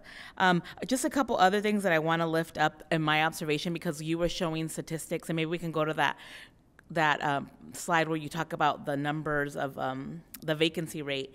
How, you know, traditionally, if a building is sitting on the market for long, they lower the prices of the rent, not increase it. That's, you know, a strange trend. Another thing, and I don't know if this happens in other cities, but it's definitely an issue in Escondido, and I know because I've tried renting spaces on a short-term basis, is that many buildings won't even entertain a lease below 3 years. Less than 3 years, which is really problematic for a brand new business that's just starting out to know like what their future looks like. You know, you lose money usually your first 3 years, definitely your first year. So for 3 years, you're going to commit to a lease that's at the high level of the market, right? So for me, I don't know if that's a trend in other cities, but I could say calling different realtors, which kind of all end up being the same realtor. For the city of Escondido, it's like they've kind of got a monopoly on the real estate market. For commercial, it's minimum 3 years, and I just find that a contributor to this issue as well of being able to find tenants for that. So real estate, professionals, let's talk, because I think that's also another, other ways that we can maybe partner to try to bring tenants into those buildings. Can we go to the slide that shows about the transparency on like who manages a property? Because I really appreciated that. I think there was another one. It's there it is. Thank you. So here it says, this property is there's going to be a sign in the empty buildings that say, this property is managed by, and to report problems. I don't know who the report problems, if that's going to be the property manager, if that's going to be the city. But is there a reason we didn't include who owns the property? Because a lot of times that's not who manages the property. Correct. In this ordinance, we provided them the ability to put a point of contact so that that person could be contacted for problems and concerns. So the problems and concerns will be the contact. We'll list the contact information of the manager, but in this particular instance, we have listed that if the property owner or the designee is outside 100 miles, they'll need to designate someone that is closer. That is this contact person. Okay. So there's an option for either or in this situation. Okay, so it could be the owner, but then if they live like in another state, someone that's local, that's accessible. Correct. That makes sense. Okay, well, good. And just one thing that I want to also share. I know this will be annual, so because this is something new, and I know there was a email that was sent to us with concerns from one of the realtors. it would be good to get before the 1 year because this is so new and we're the first in the county to have this, to my understanding. I don't know if you ever found out if City of San Diego already had passed theirs, but I would love to get, periodic updates of how it's going before the 1 year, if possible. Whether that's a memo to us or something. Excellent, thank you. Our team will be providing updates, and we'll also include updates on this program in our annual Comprehensive Economic Development Strategy report to council as well. Great, thank you. Did we ever find out about City of San Diego? They do not have. Okay, one. so we would be the first. Correct. Great, thank you. So as a member of the subcommittee, I want to thank you for the time that you've put into this. It's something that we have been hearing over a very long time, and we believe that this will, as has been mentioned, nudge some of the owners to be more open for leasing the property. Just one thing that I really, really want to thank you, and I mentioned it in our last meeting, the fire suppression system. All right, I think that whomever came up with that, genius. Thank you so much, because that is so important to keep that going and to have, and if it's not available, to have actual monitoring presence of licensed security to periodically come by and checking on the properties, I think is an extremely important element to this. So ordinance, I just wanted to mention that. Thank you. And I'm in support. I hope so. Awesome. Anything else? Okay. Thank you both for all the time and energy you put into this. Much appreciated. Please open the voting. Voting is open. Motion approved, 5-0. All right, on to current business. Item 11, proposed fee increase for emergency medical service ambulance transportation.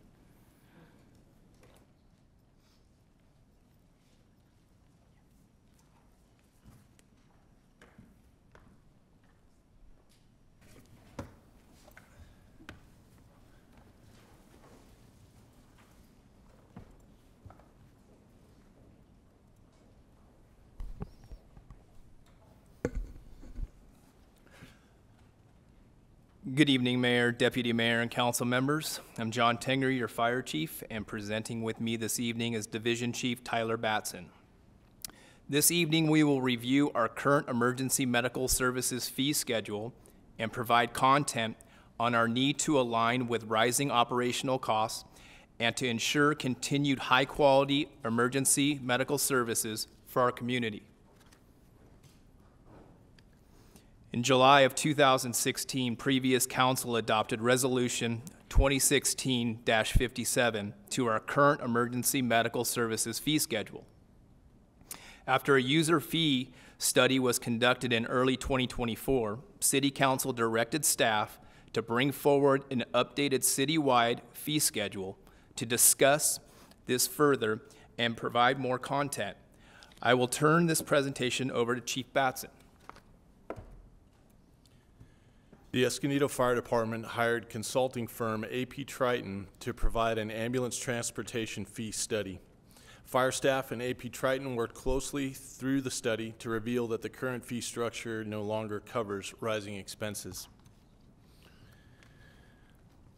Data is from fiscal year 23.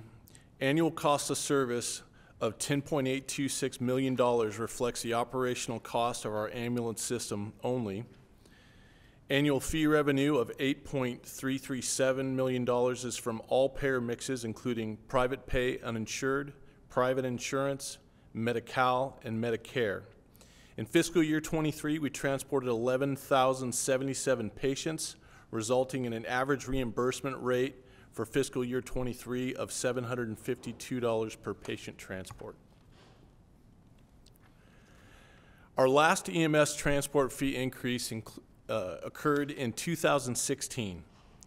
The current slide shows ambulance fee comparisons from neighboring cities. The average fee is $3,200 per transport, not including Escondido's current rate.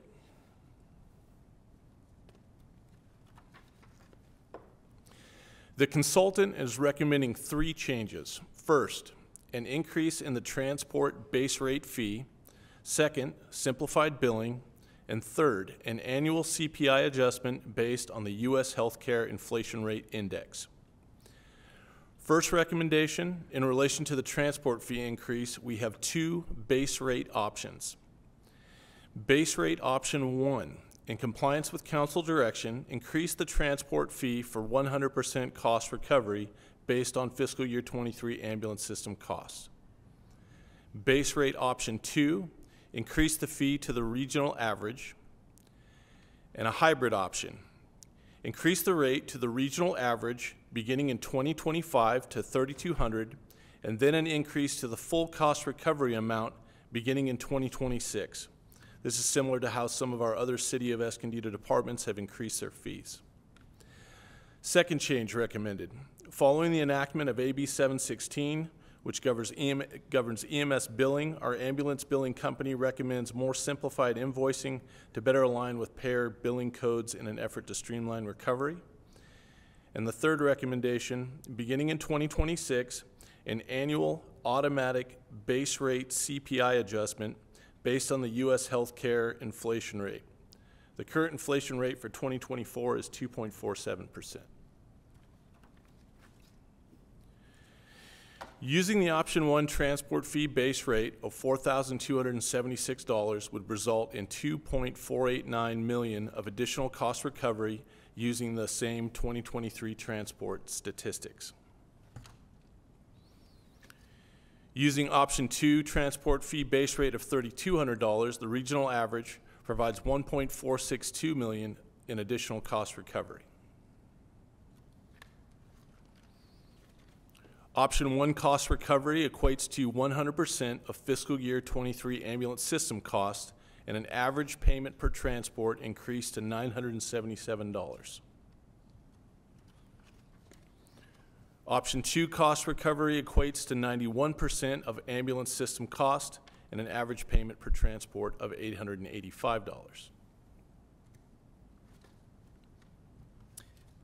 That concludes our presentation. Staff would like to request that City Council adopt Resolution Number 2024-152, approving either Option 1, Option 2, or Option 3, a phased-in approach of Options 1 and 2 to the city user fee schedule, and authorize annual inflation adjustments based on the U.S. healthcare inflation rate. Thank you, and we're available for any questions you may have.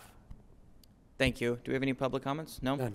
Okay, I had all my questions answered in our 221s the other day. I think I'm in favor of option 3, the phased approach to get to 100%, but I'd like to hear what my colleagues have to say. So I'll open it up for discussion. Can I make a proposal? Please do. Make a proposal that we accept option 1.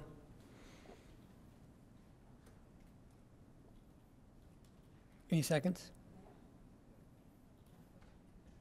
Yeah, I'll second that. Thanks. Go ahead. I would be in favor of option 2 or 3. I know one question that was answered. Sorry, did anybody else? No. So, okay. One question that we had when we were discussing this, but I want to make sure the public knows this, is so when we're looking at option 1, which is the 100% cost recovery, do we have the details of, if somebody is, do we have the percentage of people who are insured, uninsured, what they're insured by? And I also want to talk about the people who are uninsured and how they could get insured, and does that matter? Residency status, does that matter? So I know that's probably 3 questions, but I think we've answered them, and I just want to make sure that the public hears it. Yes, sir. As far as the residency status, it doesn't matter. The service cost remains the same. Looking at our numbers from July 23 to June 24 is kind of the closest payer mix that we have available for. We had Medi-Cal patients, 21.7%. We have a very high concentration of Medicare patient, 46.6%. Of our customers in that time frame were Medicare. Uninsured was 22.7% in that same time frame, and private insurance made up 8.3%. And the ones that are insured by Medi-Cal, Medicare, or private, how much do they usually pay out of pocket? When it comes to Medicare, it depends on which plan they have, but the maximum reimbursement is $650, and that's with the patient paying their 20% copay. There's some variations on that, but that's the most amount we can expect with a Medicare patient. Currently, it's $650.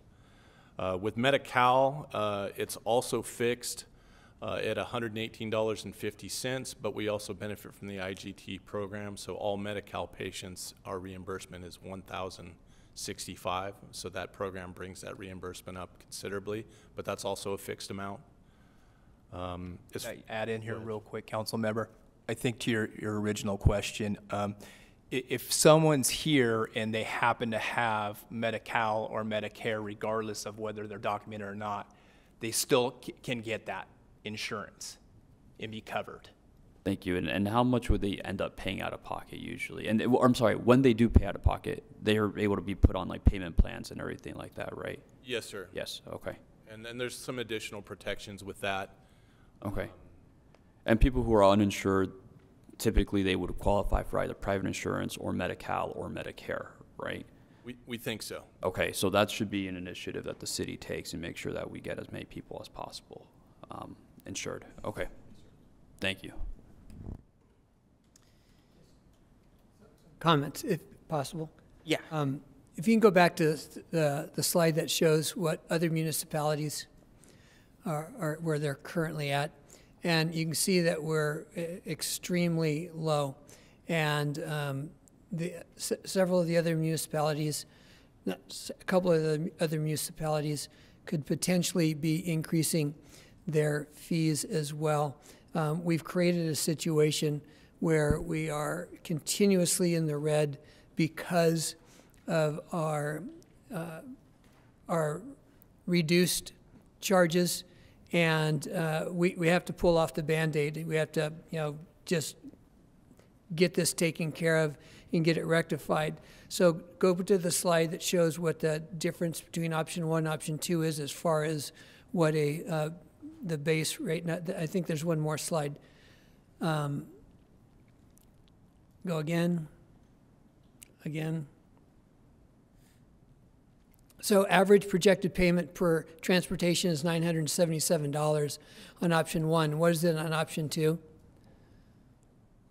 $885. So it's $90 difference between option 1 and option 2 with transportation. And so with that in mind, I think we need to not try to soft shoe this thing into existence. I think we need to go ahead and make the move and get full cost recovery as we've been attempting to do because of our budget situation in every department, in every aspect of the city and function, whether it's in licensing or fees or permits or whatever it may be. So I'm in favor of full cost recovery as soon as possible and not trying to phase this thing to death. Yeah, and I was going to say too, I'm okay with option 3. The reason I seconded it was because it was a $92 difference, and trying to phase in that small of a difference might be unnecessary. So, yeah, go ahead. What's option 3? Option 3 was phasing in. So it was going from option 2 to option 1. It was seeking full cost recovery, but in a matter of 2 or 3 years. 1 year, sir. Oh, 1 year. Okay. Yeah, it's and that's why I seconded it. It's a $92 difference. Yeah, so it's moot. Yeah. Go ahead. All right. So I have a question. I don't know if you have the answer. 1,668 was the increase, or that's the fee that it's been since 2016, right? Okay. And at that point, when that was increased to that amount, was it 100%, was it cost recovery at that point, or we were behind already at that point? It's my understanding we raised it from $1,000 per transport to the $1,668. But we don't know if we don't know if it was 100% cost recovery at that point already. I do not know that, sir. Okay, all right. I was curious about that. And 8 years of being behind the 8 ball is one of the aspects why we are facing the budgetary issues that we are facing. So I also was fine with option 3 to phase it in over 1 year, and I did ask you in our 221s if you were able to do that, but what was it, $91? $92 difference, I'm okay with option 1. Thank you. And so that we're kind of, I'm seeing the numbers, I guess, differently. Like, I understand the averages are only that small of a difference, but the amounts are actually over $1,000, correct? You're taking the average. Yes, ma'am. Which is why it looks like it's insignificant. But in reality, 4,267 versus 302,000 is 3,200 is over $1,000 difference. So 90 versus 1,000, there's a very different impact there. When you do the average, it makes it seem like it's not a lot, but it is a lot. It's over $1,000 difference. So that's why for me, 2 or 3 is something I would support. I mean, we're going to get to full cost recovery. It's just, letting people know it's coming. We know that, there's sticker shock, and, it's just a matter of, again, we're going to get there. It's just a matter of, like, giving notice. Going from 1668 to 4267 is a huge difference. So I feel like it's, if we can allow people that advance notice, we're still going to get it. But it is over $1,000 difference, not just $90. That is correct, per transport. When would this be implemented? January 1st, 2025.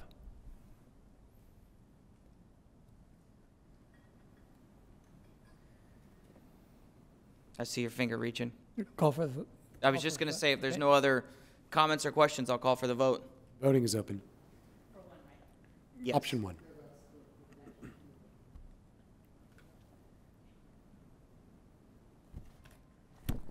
Motion approved, 4-1. Martinez, no.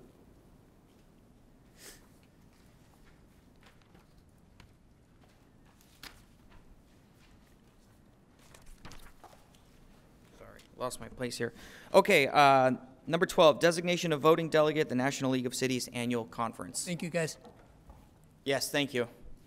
Yes, Honorable Mayor, this is the opportunity the council has to appoint a voting delegate as well as an alternate for a conference taking place next month in Tampa, Florida.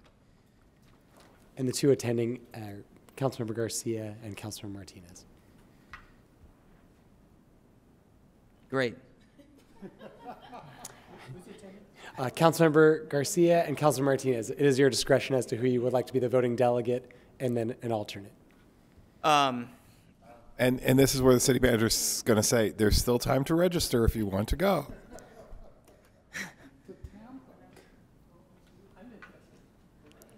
Go ahead. Aren't you? Reach out to Lori. Do either one of you have a preference?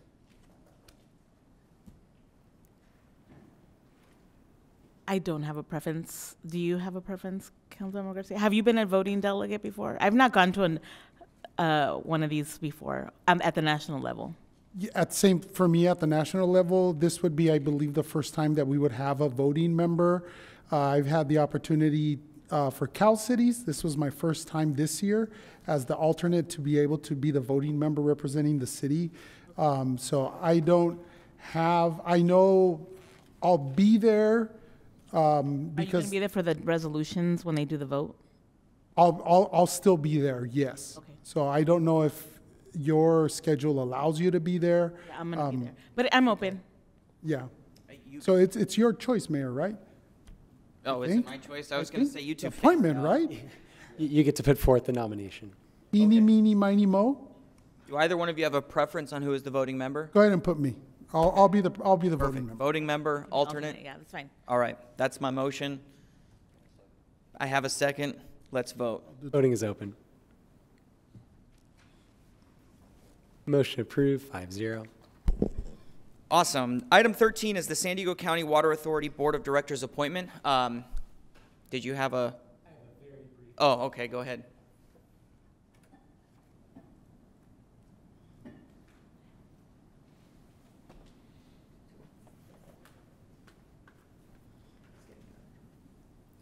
Honorable Mayor, City Council, this is concerning the San Diego County Water Authority Board of Directors.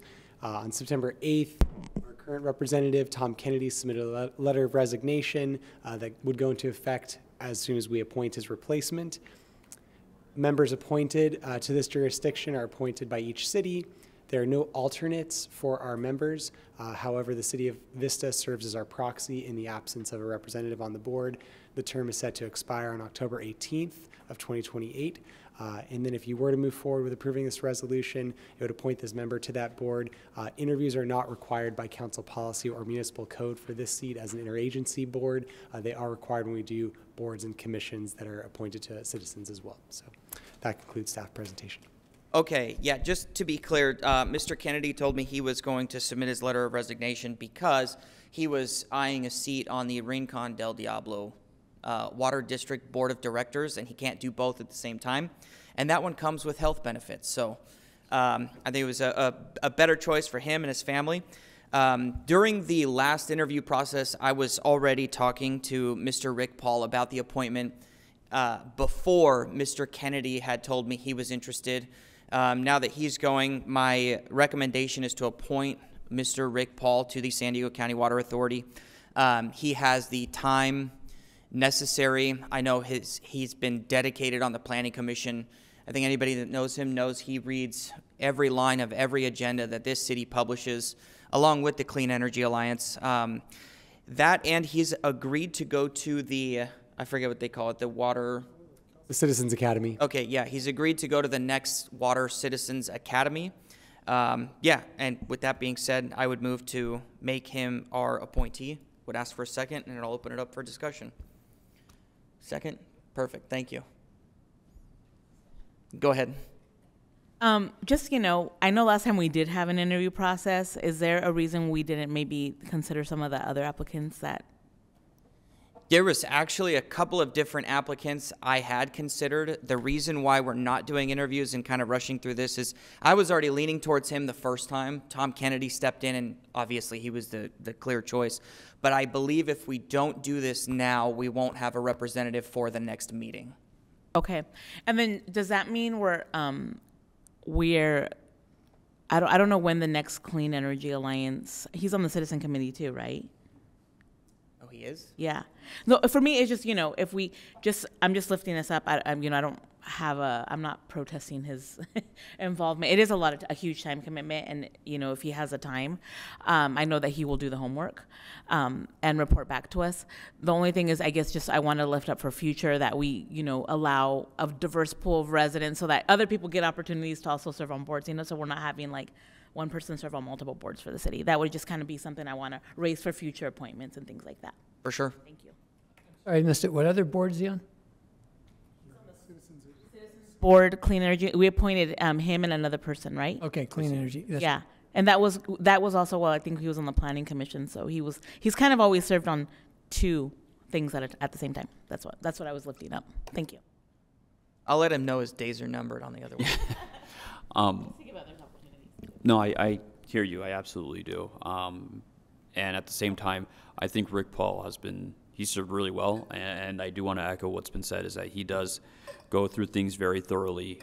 He's spoken to me in person about his concerns, so I know he's very qualified, and I think he would do a good job. But I hear your concerns, and I think that's something we need to consider for the next appointments. Absolutely.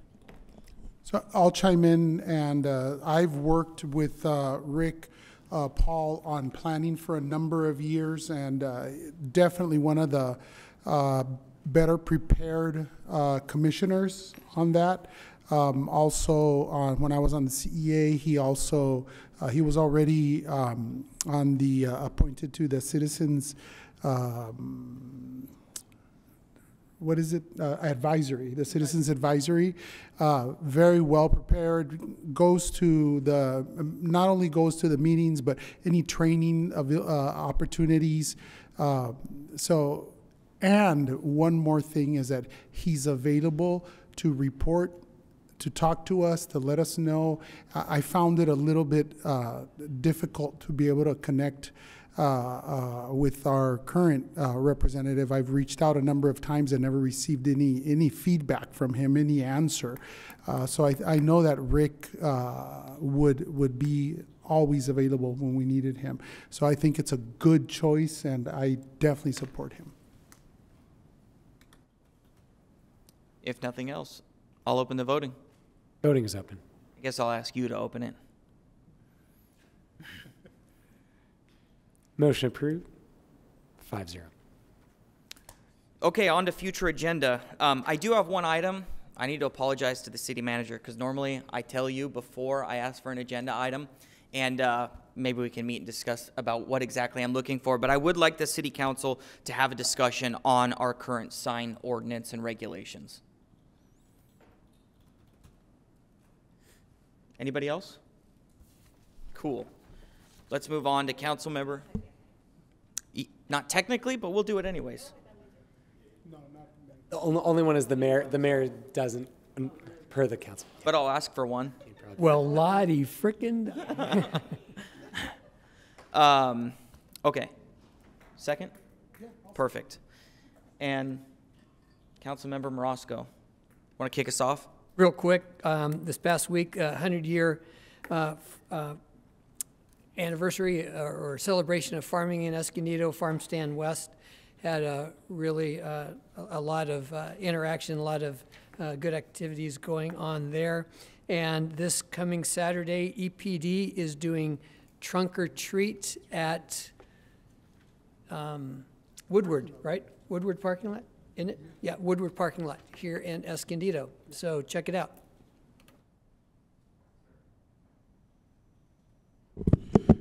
So I had the opportunity this last week to represent the city at the League of California Cities, and that was all as usual, great training, great opportunity, a lot of networking. It was great.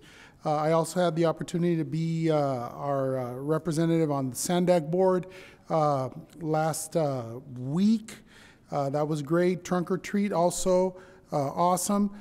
Friday, I had the opportunity to be at the dinner event for the promotoras in San Diego, the San Diego region. I had the privilege to be able to speak a little bit there regarding their the work that they do. And we had an economic subcommittee on Monday. And I'm just checking my calendar here to see and make sure I don't miss anything, some briefings. And I must say that I had the opportunity when I was in Cal Cities to stay on the Queen Mary, and it's haunted. It's haunted. I did not know that until a few days before I got there, and then I asked the young lady as I checked in to my suite or stateroom, I don't know what it's called. I had never stayed on a boat before, and she said, "Oh," I said, "What a ship? Thank you. What room is the haunted one?" And she said, "Oh, your floor is the one with the most activity." I said, "Amen. Thank you very much." But anyway, I slept just fine, and it was great. It was a wonderful experience. But that's been my letting everybody know that I slept on a ship that is haunted. All right. Yeah, Economic Development Subcommittee went through a list of the city's property portfolio. Look forward to bringing back some recommendations for the council to consider at a later time. On Saturday night, I believe, I went to the Escondido High School marching band field tournament with a handful of other high schools in the county. And I had the opportunity to go on field and hand the winner their trophy. It was really an awesome event. I've never seen a marching band before, so it was an excellent introduction. Again, on Saturday was the North County Veterans Stand Down event, and that was a pretty incredible event. I had a brief opportunity to speak to some of the veterans and just hang out. I volunteered at the Escondido Art Association booth, and really just a phenomenal event, and I hope that they're able to secure the same location for next year. Last week was the International Credit Union Day. I didn't even know that existed, but we had a proclamation and proclaimed the day, so it was great. Met with some leaders from North Coast Church who are working on the I don't know, they do a Serve Your City event every year and a half, and this year's in Escondido.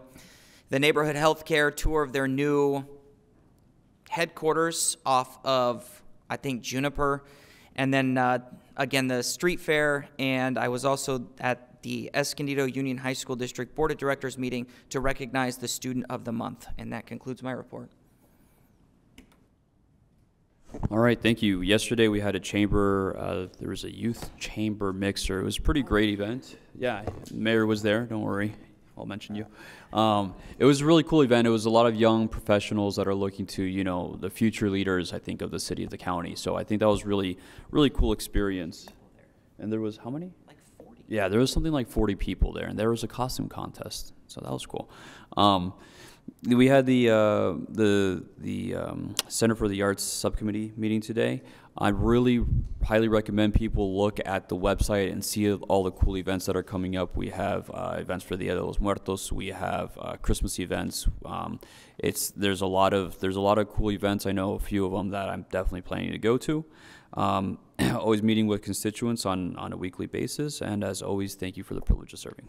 What day is Dia de los Muertos? November 1st. It'll be Friday. Council Day, which is nice, so we can go. Let's see. Yeah, so I just wanted to loop back on. I was on the policy committee meeting for the Air Pollution Control District, and I know Councilmember Marasco, you wanted me to ask about the multi-agency coordination. And so it is something that I brought up during my comments of that committee meeting, and we're supposed to be meeting, I believe, in September. And so there is something called an incident response plan, and it is something that will be coming before the board, so we'll make sure to, I've alerted staff that that's something important to us, and so there is going to be an agenda item in the future. Don't have a date yet, but we will be talking about that. And additionally, APCD, the Air Pollution Control District, has been very involved with the Tijuana River Valley sewage crisis. In the summer, they had, with the heat and extra flows from equipment not working and because it wasn't being maintained properly, they had, thousands of complaints come through, and so it's gotten better since then. The heat just made it worse. But also, we directed staff to send a letter to Governor Newsom and President Biden, really emphasizing the importance of declaring a national emergency. So that is in the works, and hopefully they'll be more responsive to the letter from the Air Pollution Control District than they've been to other inquiries of other elected officials. So yeah, we had a CCAE, the Center for the Arts Subcommittee meeting, and shared about lots of events, which I'm excited about, Dia de los Muertos, and we will have the, what is the holiday one again? The Northern Lights? Yeah. That Northern Lights, they call it. Winter Wonderland. Yeah, the Winter Wonderland will still be, I believe, 2 days of, Christmas holiday activities, including snow, and it's going to be moved to the front of the center, which is exciting. On Sunday, look at this beautiful book. If I get extra copies, I'll share with you, colleagues. But my Rotary Club, the Rotary Club of Escondido, turned 100 years old on Sunday, and so we celebrated an amazing centennial celebration, and we had the Rotary International President come to Escondido and give a really inspiring speech, so that was fun. And then the next day, I did attend the student concert for the black violin artists, who I see every time they're here, but I had to miss them Sunday because of the Rotary event, but I'm happy that I attended the concert with the students. They were so excited. It was an amazing show, just an hour long, but the kids just loved it so much, and I just, a big highlight was really their reaction to the music. So yeah, really excited about that, and that is all that I have. My community cleanups are starting back up now with the heat behind us. Even though it was 80-something degrees today, I will be beginning those in November for the monthly cleanups in District 1. Thank you. City Manager report. Nothing to report. Fantastic. This meeting's adjourned.